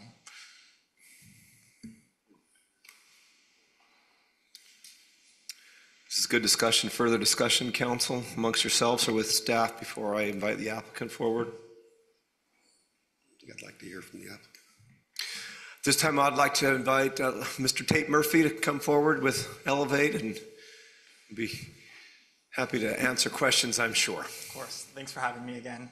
To the point of walkout basements, I mean, on some of the lots, hypothetically, yeah, it is possible. I mean, obviously, the height would still be the same. With that being said, there's a ton of rock up here, right? And so the feasibility of that actually happening is a little bit of a different story. I mean, there's a lot of blasting that has to go on. I mean, we didn't anticipate a lot of basements, if any, just because of the sheer amount of blasting that would need to take place in order to go down deep enough for a basement. So is your plan to just grade the road? Yeah, and then each lot would be individual landscaped. So how, I'm just talking, how do we control, I shouldn't say control, I should say help the Hillside committee, so every single one of these lots, if they go to develop their lot, would have to go to Hillside? I mean, because of the topography that they're, Drew, correct me if I'm wrong, but unless they go into that area, they don't have to go to Hillside individually, correct? Well, they probably wouldn't unless they're disturbing the hillside. And if I know anything, people want to maximize their property that they have. And so I've sat through St. George City Councils where each home individual has to come in one at a time. I'm just kind of talking about potentially we'd be having this discussion about the ridge line and grading and setting those grades with every single property owner. And oh, by the way, you got to stain your rocks black to match the appeal. So that's where I'm a little, I just want to do it once and get it done. Is kind of where I'm at on the path. Councilman Coates, and Mr. Murphy, I understand you say that, you know, there's a lot of blasting, but never underestimate a kid from Colorado City and a traco and a hammer can do. Because I've dug a lot of holes in rock, right? So I think if we're gonna, because it's a PUD, if we're gonna get some conditions in there on you know how that's gonna look, we ought to have that in here at this point, because you're gonna be selling these lots, right? So, you know, it's not so much what Elevate's gonna do, it's down the road as people come in individually and say, you know, how they wanna do it. We want somewhat of a uniform look all the way around the perimeter, so. But is that appropriate to do now and have it done now? If I was doing it, I would just get all of the lots to grade them and have the retaining walls in place. We have an ordinance that says if you have so much slope between lots that they have to be retained, right? It's more than 3 feet. From side to side you would, back wouldn't, but side to side, But yes. in this case, they're not showing that these are pad grade lots. That's right. They're showing that it's. But the It's a road might road and determine a lot of that, right? Once the road's cut, we'll have a whole lot better understanding We of can that. understand it based on the grading that they propose. I can tell right now that some could be walkouts, some could not, depending on what people want to do. I Yeah. agree with you, no one's gonna probably put basements, but a walkout, you could see if you put your house in the right spot. Well, I mean, if that's a concern, and it doesn't sound like you would have an issue because you're selling the lot, right? Yeah, I mean, we would like to, because if someone wants more space and we've already taken away the second story, I think we'd like to preserve the ability for someone to, you know, put the square footage on that they are desiring, but I mean, if that's a non-starter. Well, I don't know if we could limit a basement, it would just not have to be a walkout basement. Well, a Does lot that of make sense that subdivisions- if somebody wanted the room and wanted to dig a basement, but it just could not be a walkout basement? Well, Drew, a lot of subdivisions, we require them to have the pad grade set by the developer, right? We require that. So we require that the grade, all the lot grading's done so that we know where that's at. I mean, you know, the challenge is when you've got multiple people and multiple builders. Northridge was a big problem with it where, you know, they go in and they didn't have the retaining walls in place. And so then guys are trying to cut in and cut retaining walls. And it's like, well, this benefits both of our properties. And the guy next door says, well, pound sand, I'm not paying anything for it. And it just became kind of a nightmare. And so we started requiring more and more about the grades need to be set between the lots and pad graded. If you want to do a walkout, then you're going to grade that walkout. If you want to do a slab on grade, then you're going to grade that slab on grade. Would that come at preliminary plat then? No, we would do it because it's PUD, we'd do it now.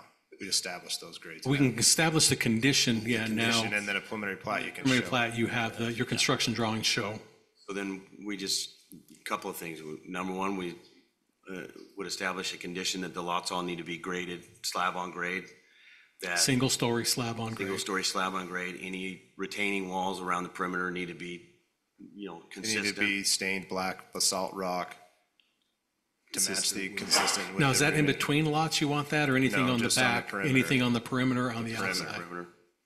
Yep. And then if they choose not to do a wall and they choose to do slope, it has to be irrigated landscaped. Because that was the other condition we had, and they usually choose to, and that means set a meter, pay the meter fees, go through that, landscape it, to cover up those elevated scars, I guess I would call them. Max height is 35 feet, right? No, For a home? From the street. Yeah. It's actually from the not on finished this one, if grade. it's single story, so max height is not 35. Well, that's the thing though, on a single story, if someone wanted to do that, they technically could. I don't know, I know they wouldn't. Okay, now, wait a second. Somebody could go 35 foot with a single-story house. They could, because it doesn't differentiate two-story, it just says the height. Well, I'll talk about. no, wait a minute, no, let's see. We call that a 24-12 pitch. And 24-foot ceiling plates. I actually think Coral Canyons is a 25 max on the single story. It's in Coral Canyon, I think they might have been 25 feet. But this, yeah, we're not in the Coral Canyon, but, No, we're not. I'm just saying. That's yeah, the I just rest. want, yeah, and We Coral could Canyon does, I condition think, it have too. that. Now, I doubt someone's gonna go do that. That would just be insane. As soon as you say that, I know, but So I got a question on the, I'm gonna switch subjects unless you guys want more discussion. I was just gonna say, to Mr. Murphy, I appreciate you, pulling back to the top of that slope and deeding that on, the perimeter to open space, right? Because at the end of the day, you don't get those back, those slopes, so. Can you clarify my question on 18 and 19? Yeah, Is your the property? dashed line is the property line. Okay. So we were just outlining where the ridge line is, just for visibility. I figured, I just was a mind trick. That's That all was- part of the Coral Canyon HOA. And then my other question is I didn't see where you identified where the trails were, but you didn't identify, unless I missed it, which ones are gonna be constructed at this time, which ones are asphalt, which are concrete, which are dirt, if you're having dirt. Yeah, I mean, we should put all the meandering trails are asphalting, right, to make it, and then, Street, yeah, the street, yeah, because that ties into the asphalt trails that are around. they're just not, those aren't on the street, those are on the perimeter, right? So I wanted them on the perimeter, I understand it's not a thing that people care, I mean, everyone's Yeah, fine with them where they're at. I like asphalt trails, but I think on the street, does our public work wants concrete? That's what we've done in other areas. Yeah.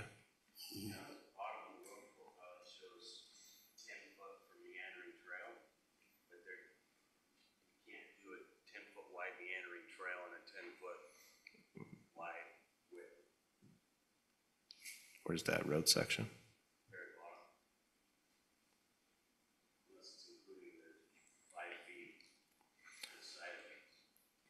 Yeah, so I guess the applicant, what's your thoughts on that? Yeah, I mean, it did include that 5 feet to the side.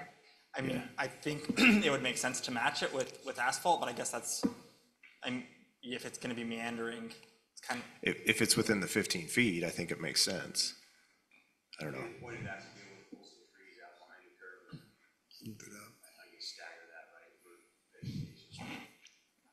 yeah, I was just gonna point out, we have let them do asphalt as long as it's not tied to the back of the curb. It has to meander like this one is. But if it's on the back of the curb, we make it a 10-foot sidewalk for the trail, then it has to be concrete. But we did it down in the fields. And just so you know, some of those spaces with only 15 feet, it doesn't. I know with a 10-foot trail, I mean, you get like a random tree here and there. Like I'd almost rather just put the asphalt or concrete against the curb and put a 5-foot landscape buffer along the edge, just so you get a bulk of landscaping. But And don't meander it, make it straight. meander. and And 15 on the foot. roads, I just think the concrete looks a lot better too, if it's gonna be parallel to the curb and gutter. But running on concrete. Around Grapevine Crossing down below, they've got that 10-foot trail, but it's offset away from the back of the curb by 5 feet, so they've got some landscaping strip between, and keeps the pedestrian traffic a little bit further away from the vehicular traffic, so. But to meander a 10-foot wide trail, and have that, you'd have to have 20 feet. I'd probably just do a 5-foot landscaping strip and then the 10-foot trail. That's what I would rather do. And we're fine with that. We just knew you liked the meandering down below, but we understand it's different conditions, so we're happy with either way. Yeah. We like meandering when it goes with the natural of the hillside or whatever. Makes sense. Breaks up those straight lines. Mayor, may I ask? Please, go ahead, Councilman. Drew, just for my own curiosity, you know how on some of the houses we build, we have like a 1.5 story, like up in the rafters, there's a bonus area. room or something? Yeah. Does the city consider that a 2-story or a single, or how does that work? Because I'm just wondering, you know, I mean, you could go and put a single-story house with a 12-12 pitch. Built within the attic Yeah, area. how does the city look at that? Technically wise? It depends on the space and how it's used. I mean, if it's built into the attic, we probably, and it's not the full length, it's just a bonus area above the garage, we're gonna call it a single-story home with a bonus room. Okay. That's how I would look at it, in that respect. Now, if they did the whole upstairs that way, then I'd say, no, you just built a second story.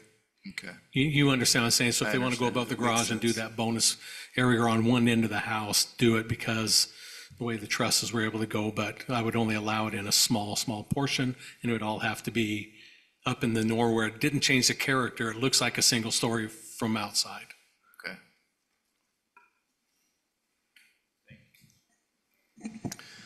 You've heard the discussion, Tate. How are you feeling about the? We're fine with however you guys want the trail as a city. I mean, obviously, we're happy to oblige with whatever that is. I mean, if you want to put the condition that at final plat, you know, we need to have the design for all the retaining walls between lots. I mean, happy to do that as well and put that in. I mean, it's going to need done anyways. And if you want the uniformity, we also understand that on the ridge line. So we're trying to be as flexible as possible. Yeah. Further questions for the applicant? Thank you, Mr. Murphy. Council, it's been a good discussion. Where are you on this? Well, I just kind of like to take everybody's temperature. I mean, are we feeling like we want it to be consistent all the way across, or, because, you know, I know what the applicant said, it makes more sense if you've got a lot of rock in there just to build a single story, but I guarantee there will be people that will say, I'm okay spending another $100,000 to get a walkout basement, you know, I mean, so. I think it needs to be consistent with a padded lot and the walls built with the development, because I don't want to leave it up to these property owners it's just, this is the last piece. We've been very consistent. It's turning out like everyone wants. I think let's just keep it consistent along this ridge, and it's single story, padded lots. If there's rock walls, they need to match the basalt black rock. If they decide to landscape it, I don't think we should hold that against them. I would rather it be basalt rock, but. I mean, I'm kind of leaning that way myself. But the lots need to be graded, mass graded. And set. Lots set. Before we final plat or anything. Right. So was I correct in understanding that Coral Canyon Development has a height limit of 25 feet? I can't, I don't know for sure, but. So what I would want is, where I'm at, is like a 25-foot height max and slab on grade is what, I think that is more consistent with what, I don't know, from what I wanted and maybe what I heard out of the council. I think that in what we saw with all the residents from that area that came in and spoke, and you know, this developer's been very good. They've listened to us and appreciate the fact that they're trying to make concessions for this. But I think that we need to be consistent, and I do think that we would have some walkout 2 stories, and not that I'm opposed to them in some terms, but on this ridge, I think it's more important that we're consistent with what we're doing up there. So it's so visible. It's so critical. Right there on the freeway too. Any other thoughts on this one? You ready to make a motion, Mayor? Okay. Okay, I'm gonna try to be slow so I get everything. Yes. You've got at least 5 years Yeah, five- Tentatively, 5 maybe, years? maybe more than that. 5 years here, well, 10 years, dozens of years listening. Calling me old? No, I'm not calling you old. I'm glad that somebody was making notes besides me and Councilman Ivy on this because we want to get this right. I'll make a motion. And then Tate, I want to make sure you're listening too, okay? I know you are, but. Ready? I'm ready. I'll make a motion that we approve zone change Z-23-13 from open space to PUDR located approximately Highland Park and Vineyard Yard with the following conditions provided, following findings and conditions provided by staff with the additional conditions. Condition number 1, that the subdivision needs to be graded to be single-story pad grade lots, slab on grade lots. The next condition that if there's rock walls designed, that those rock walls along the ridge line will be black basalt rock stained to match the existing rock along the edge. And that means even the white basalt rocks need to be stained. Then the next condition is if there is elevated scar with fill on the edges, that goes with the rock, but elevated scar without a rock wall and there's a slope, that needs to be an irrigated landscape if they choose to do that. It's either rock walls or it's irrigated slope. Then the next condition is the max height of 25 feet for the single story homes. And the next condition is that do we care about the trail? I think we do. Okay, so the trail along the roadway is offset 5 feet from the curb line. And it can be either asphalt or concrete, as long as it's 5 feet off of the I think along the back of road, the we should curb. probably just do concrete. You said in there single story, Single story. not just the 25 foot, right? Yep, it's a 25-story single. 25 foot height, but it's a slab on grade, Grade, single single-story. story homes, okay. I think it's very clear. Yep. And I think we're going to get a second on this. Did everybody understand the trail? Just one Careful with the clarification. trail. What material? We got to offset 5. I think along roadways is concrete, everywhere else is asphalt. 5 foot from the, But I actually don't care either way. I just want the 5 foot landscaping, but I'll leave that up to the county. Just leave, and we want it straight, not meandered, and you're just talking on the street. We want it straight so that we only have 15 feet. So within the 15 feet, we want a 5 foot landscape strip between the curb and the 10-foot trail. So point of clarification, down further off, coming off of Telegraph, that alternates. There's some sections that are asphalt and some sections that are concrete where they're going between homes. So I don't care what the material I don't care surface is either. of that, as long as it's 10-foot trail and offset 5 foot from the back of the curb. Then we won't dictate the material, either concrete or asphalt, and leave that up to the developer. Okay, you just wanted, the biggest thing is that 5 foot landscape buffer between the street and that on that, okay? okay. Good discussion. You've heard the motion. Do I have a second? We have a motion by Councilman Coates, second by Councilman Belliston. Are you comfortable with this? Who did I start with last time? When I went this way? We'll go roll call. Councilman Ivy? Aye. Coates? Aye. Henderson? Aye. Belliston? Casperson? The ordinance is approved unanimously with very detailed and specific conditions to preserve that precious top of the mesa for those who live on top of it and who see it from below. Okay. Good job, council. Move on to the next item. This is 6B. This is consideration to approve an ordinance changing a portion of 4200 South Street extension to Hayfield Drive. City Recorder Tara Pence will explain to the council why this needs to happen. Mayor and council, I was recently contacted by the Washington County Recorder's Office. Back in 2021, we did a road dedication for 4200 South Street extension, which was great at the time. It continued on the road, but when they started doing the development, the road has a significant curve. and they went in to try to address, and the addresses would have been a south address on a south street. So they renamed the road to Hayfield Drive, which will continue on the full curve, but in order for that to be a recognized road, the county has to have an ordinance by the council approving that name change. Got it? Ready to make a motion? Okay, I'll call for a motion to change a portion of the previously recorded 4200 South Street extension to Hayfield Drive. So made. Second. Got a motion by Councilman Belliston, second by Councilman Coates. We'll go roll call, starting with Councilman Coates. Aye. Henderson. Aye. Belliston. Aye. Casperson. Aye. Ivy. Aye. Tara, that was the smoothest item of the night. Thank you. Well done.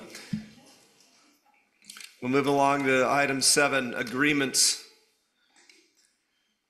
7A, this is consideration to approve the pole attachment license agreement.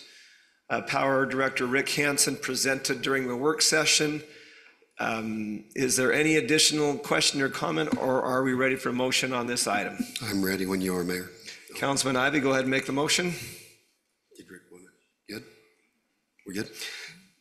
I make a motion to approve the pole attachment license agreement. We have a motion by Councilman Ivy. I'm looking for a second. I will second that. Councilwoman Casperson seconds. Now let's go roll call with Councilman Henderson. Aye. Belliston. Casperson. Ivy. Aye. Coates. Aye. Thank you. That was even easier than the last. You might have just topped the recorder. Item 7B.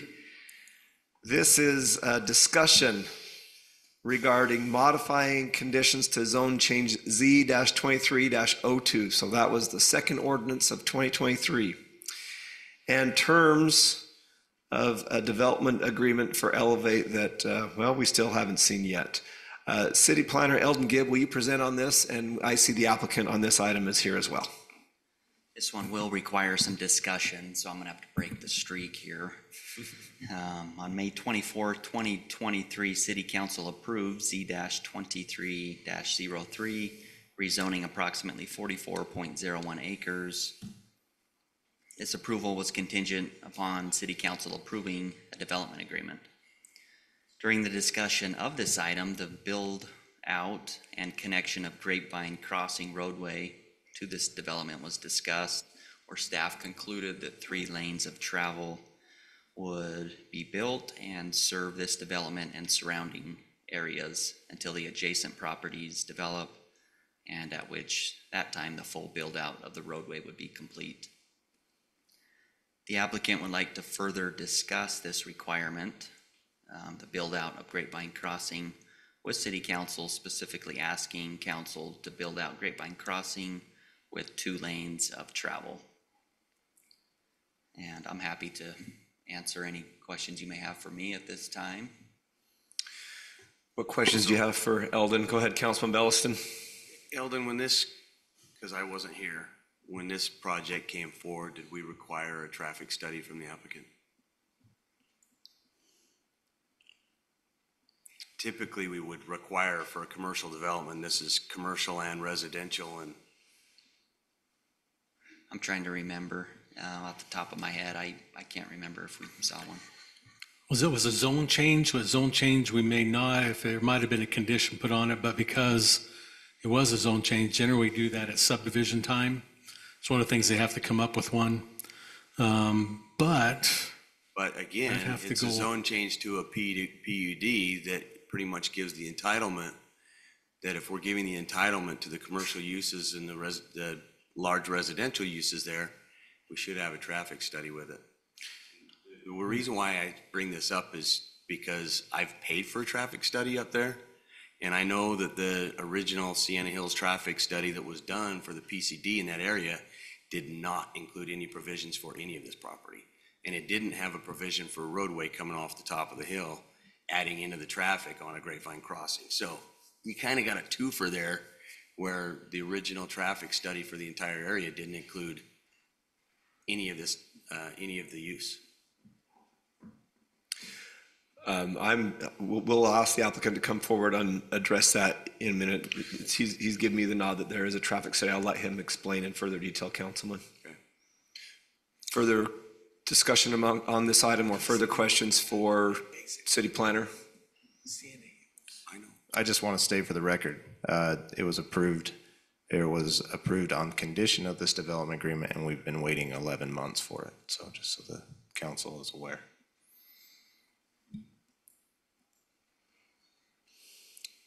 Thank you, Eldon. Thank you. Council, are you ready for the applicant? Mr. Tate Murphy?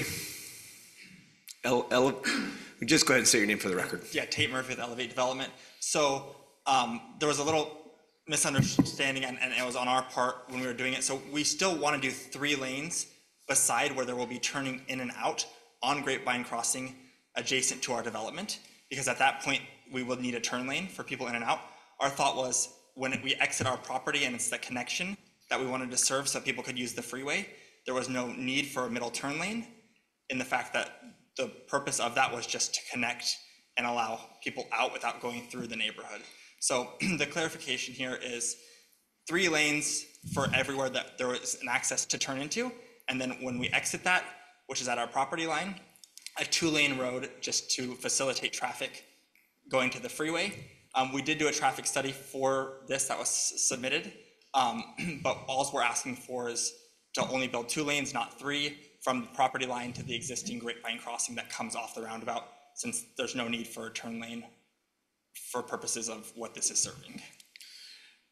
And when you talk to your property line, you're talking over here, right? Right, so, yeah, right. Over the commercial side as well, you would build the 3 lanes out. So you see where, right there where it hits Sitla's property, right where your mouse is? Yeah, so, I mean, as we're exiting the property, there's no need for a turn lane anymore because there's nowhere to turn into, right? And that's just an access road.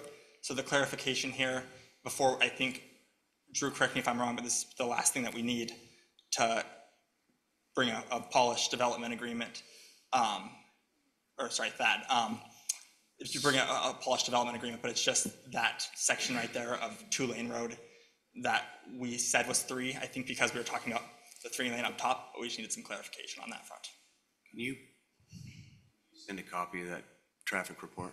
Mm-hmm, of course. And Because I'll bring it to the top I of think what you'll find is with the, at least from what I have and what I've reviewed and in the discussions I've had with Aaron over at Horrocks, that, I mean, he's saying it needs to be 5 all the way to the corner of your property. It may actually need to be 5. Yeah, and the traffic study does say that once we're at full build out.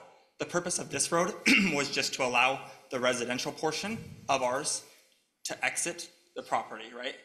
And so eventually, once all of that Sitla land and your land that you have the option on is built out, yeah, absolutely, there will need to be a 5-lane road there. There will be places to turn into. There will be commercial development on that Sitla ground. Right now, the traffic study does facilitate all of that. This is just for the access road to span the gap between what we don't own and what we do own, so that the traffic isn't going through the neighborhood.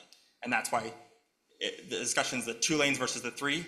And if there's nowhere to turn into, we think it makes sense to only have 2 lanes, since there's nowhere to turn into anyways. And that when that's built out, whoever's responsible for it builds, obviously, the turn lane. So Mayor, has Public Works weighed in on this, our engineer or Public Works at all, to just verify that this, I'm just wondering if that was the sole reason for that 3rd lane there? I mean, it makes sense what you're saying, but. We were just negotiating, I mean, I think Eldon probably watched it again. It was some negotiation on the fly back then, and we were like, let's just do 3 lanes, and no, it wasn't on the fly. Like, I understand we were negotiating, but we were pretty clear. I was pretty clear. So Are I you guess sure why, that's what we're agreeing to? Why the 3 lanes from the corner to? Because you have, how many units do you have? Well, because the 3 lanes doesn't make any more traffic, right? That's just a turn lane. I'm just asking you, man, how many units are you proposing plus commercial? And I can't control what happens on the other properties. So the concern I had is that we need the 3 lanes to service your property. Yeah. That's where I'm at. I guess I'm just confused on how a turn lane on that section would serve our property. There's nowhere to turn into. I just want an adequately sized road. Yeah. So if it's gonna end up being 5 lanes in the end, you would typically build the 3 in the middle, and then when it develops, the others would develop with the sidewalk, curb gutter, trail on their portion. I mean, I understand what you're saying is how he's asking how that's his responsibility, but But if you only build two, who gets the other two, and somebody gets a one, and it just ends up being the same argument just down the road. We were just gonna build that middle cross-section of road, and so that it's, when they come in, it's just easy to expand it, right? I understand. So did I hear right that there was a concern with some of the drainage as well? The culverts and whatnot that were being That's all part of it, that there's, within the development agreement, it contemplates that wash being relocated to where everyone thinks it's, or where it's supposed to be, right? Which is on the site plan between the two residential sections. That wash will be relocated to there, which is what everything downstream already thinks it is, right?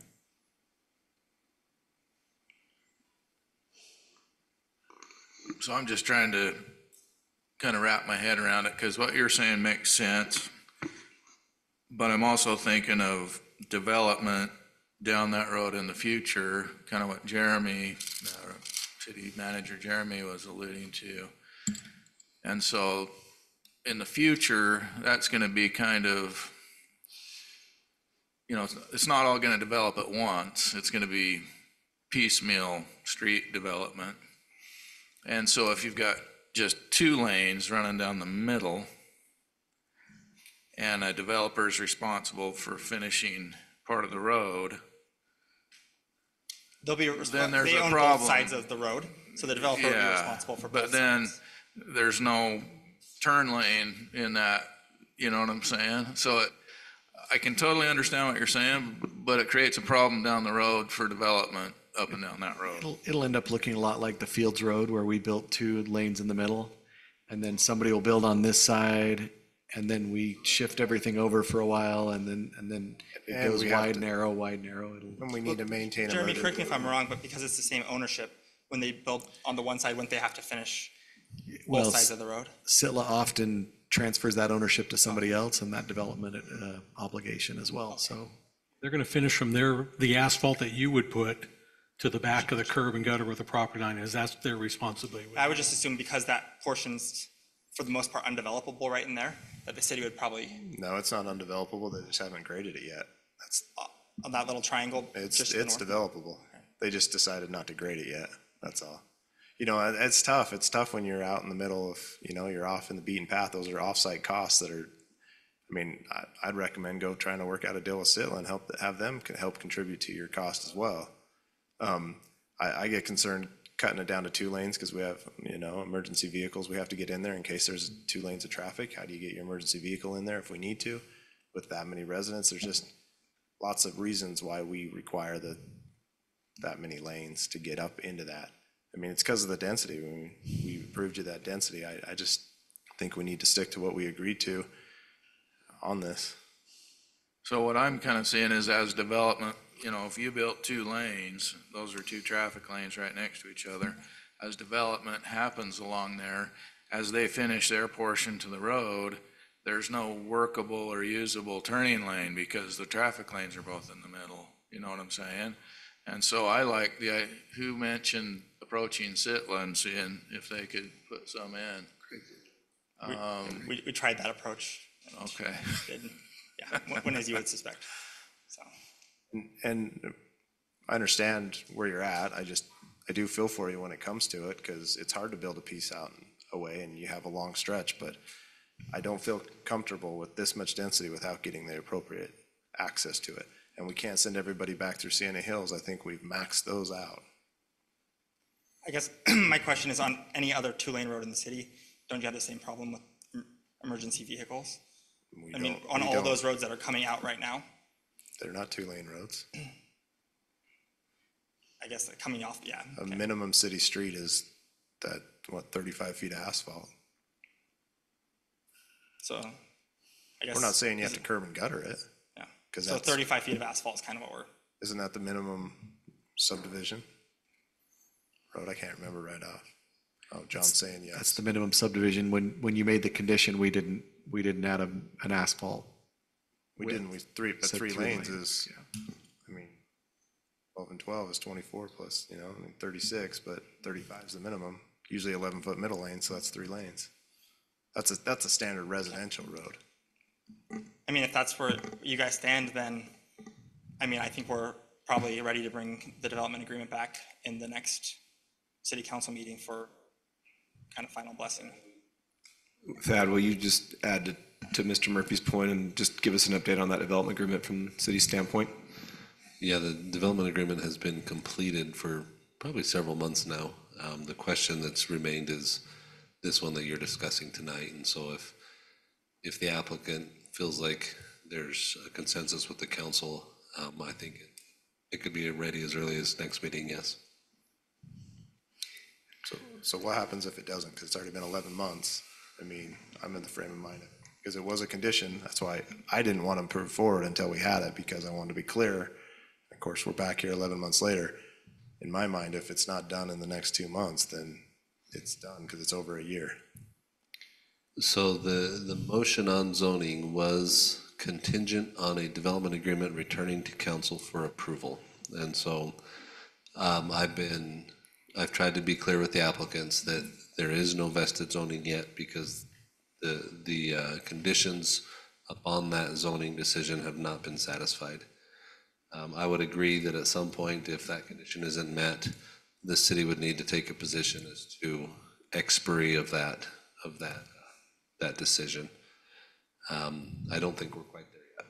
Okay, thank you, Thad. So what I'm hearing from our city attorney, it sounds consistent with what I'm hearing from you, that the last remaining item in order for a satisfactory development agreement to come back to the council is the width of Grapevine Crossing.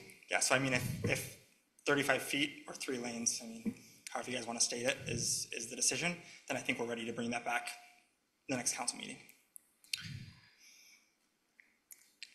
Thank you, Mr. Murphy.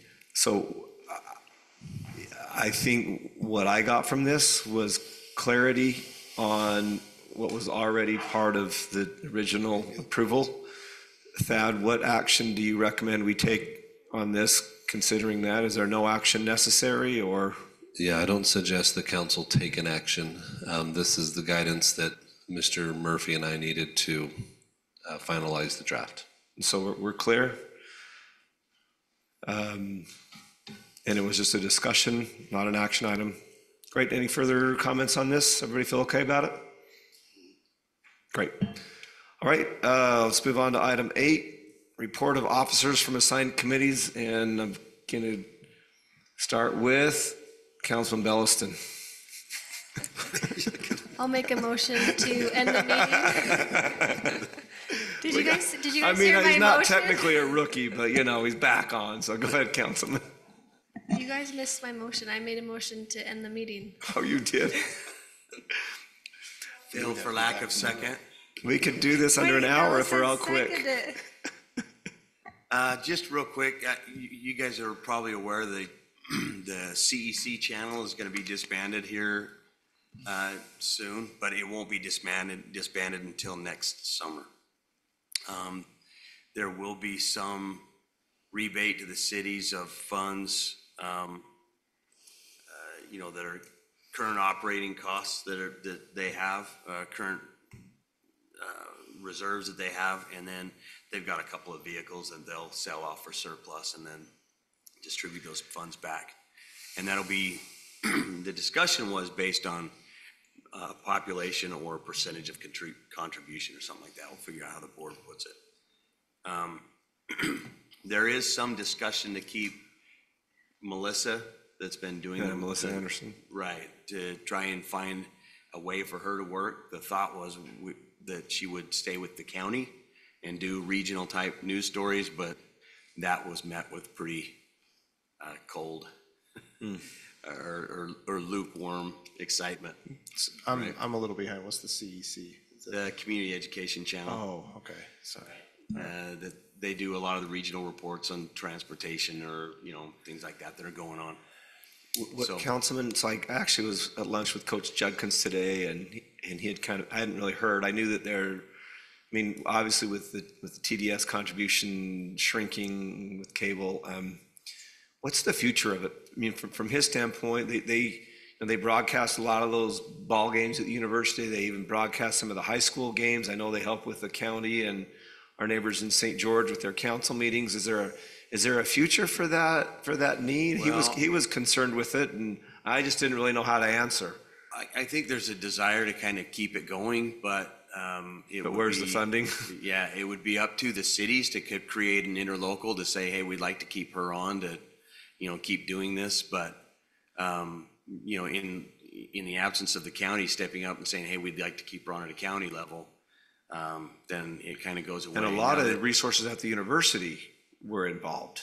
They were. The university would probably retain the channel, I guess, but it would not, but it would be the university owned, right? So anyway, that's coming up July of 2025.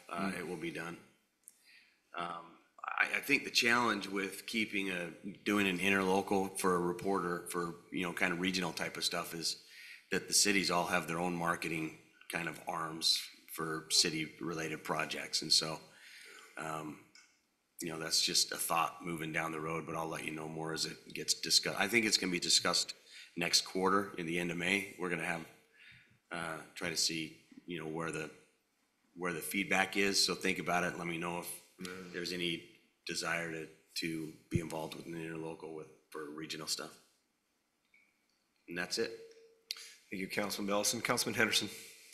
Yes, thanks, Mayor.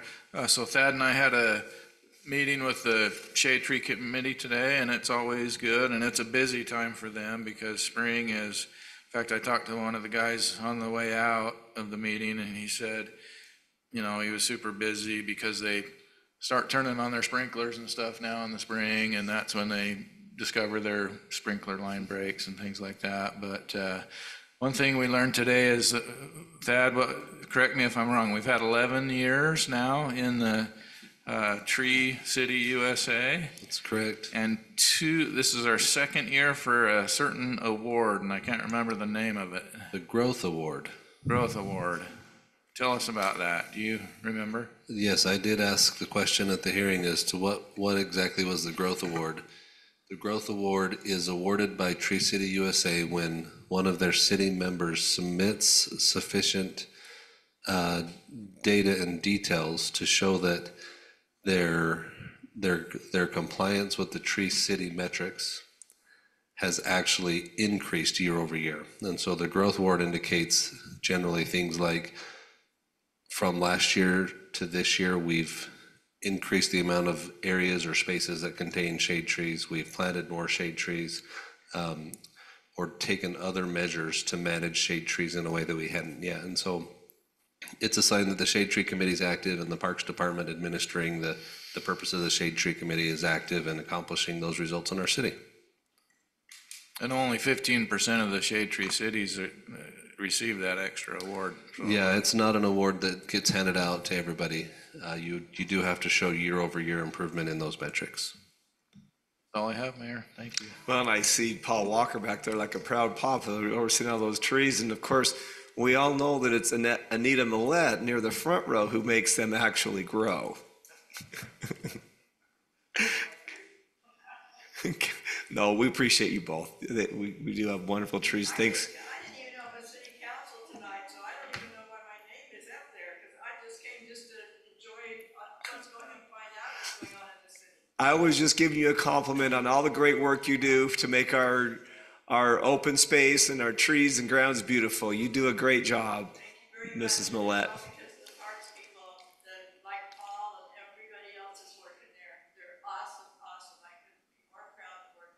It's an absolute team effort. We're proud of them too. Councilman Coates. I don't have anything to report tonight, Mayor. My meetings will be before the next one. Wonderful. Councilman Ivey. I've never been prone to brag. Really? But we represented Washington City very well in the cornhole tournament. Yeah. That was a great event between the St. George Area Chamber, the Washington Area Chamber, the Hurricane Valley Chamber, and it was a very well attended. It was well done. Ed Tracy emceed it, and it was a lot of fun. Great vendors there, and it was a great event. We really enjoyed participating in that. And the last thing that I'd mention is that today at the St. George Area Chamber of Commerce, they had their Element Award. This is where they honor 3 women in the community that are excelling in their element within business, within our community. And one of our own was awarded one of those 3 awards. Madonna from the Duff Center, a lot of you know her. She was awarded today, and she served or worked at the Duff Center for 20 years. And it was a very nice program. And just very proud of her and the Duff Center and the other recipients as well, Mayor. Now back to that cornhole. Yes, sir. Did we lose any matches? No. I didn't think so. All right. Who was it that was on the team? That would be Mr. Hess and I. Nice. Do you want to come give a speech, Jordan? Only if we have the bags. Who and won? the Like, who won actual- overall? Were you there? Oh, who won? Like, Well- was there like an overall winner, or were we the overall So we won, although we didn't know that we had to have certain people there to get the award. We actually won, but the trophy went home with Hurricane for some reason. We're trying to figure that out. Councilman, if you can address that for us. So what you're telling me is you think you won, and you're just proclaiming you won, but you really didn't win. We have an appeal Drew, in. just bring that trophy back over to Washington, okay? And I'll show up next time so we can get the award. Councilwoman Casperson. And neither do I. City manager report. Thank you, Mayor. Just give you some update on the budget, because I know nobody wants to leave tonight without hearing about our budget. Brian and I have been working diligently on it, mostly Brian and a little bit me, but we should have a draft budget to you, we're hoping by around the 6th of April, so it's coming around the corner pretty soon. We would like to have a Saturday work meeting. I know that doesn't sound super fun to everybody, but we can just focus on the budget. We'd like to do that on April 13th. If you can check your schedules and let me know if you're interested in some one-on-one time, certainly let me know, and I'm willing to meet with you otherwise, but I think it's beneficial this year for us all to get together and go over some budget information And Jeremy, as a didn't group. you say when we were discussing the budget earlier that you'd be able to get kind of a draft out to the council a week before that? Yep, hoping about April 6th to have you a draft that you can review and come with some questions. And the idea would be, we meet in the boardroom, 10 o'clock, we go for a few hours. For a couple of hours, Mayor, is that what you're thinking? Well, whatever it takes, but I'm I would thinking, think a couple of hours is plenty, but we can go longer if you want to go longer. Brian 6 and I love a.m. to talk budget, so we can keep going. 6 forever. a.m. Whatever time works for you. Not gonna get between. I'd prefer 5. I'm fine with 5. 10 a.m. is I'll zoom in. Council Henderson's lunch, so we need to get up early. Jeremy, would there be any special treats or food or?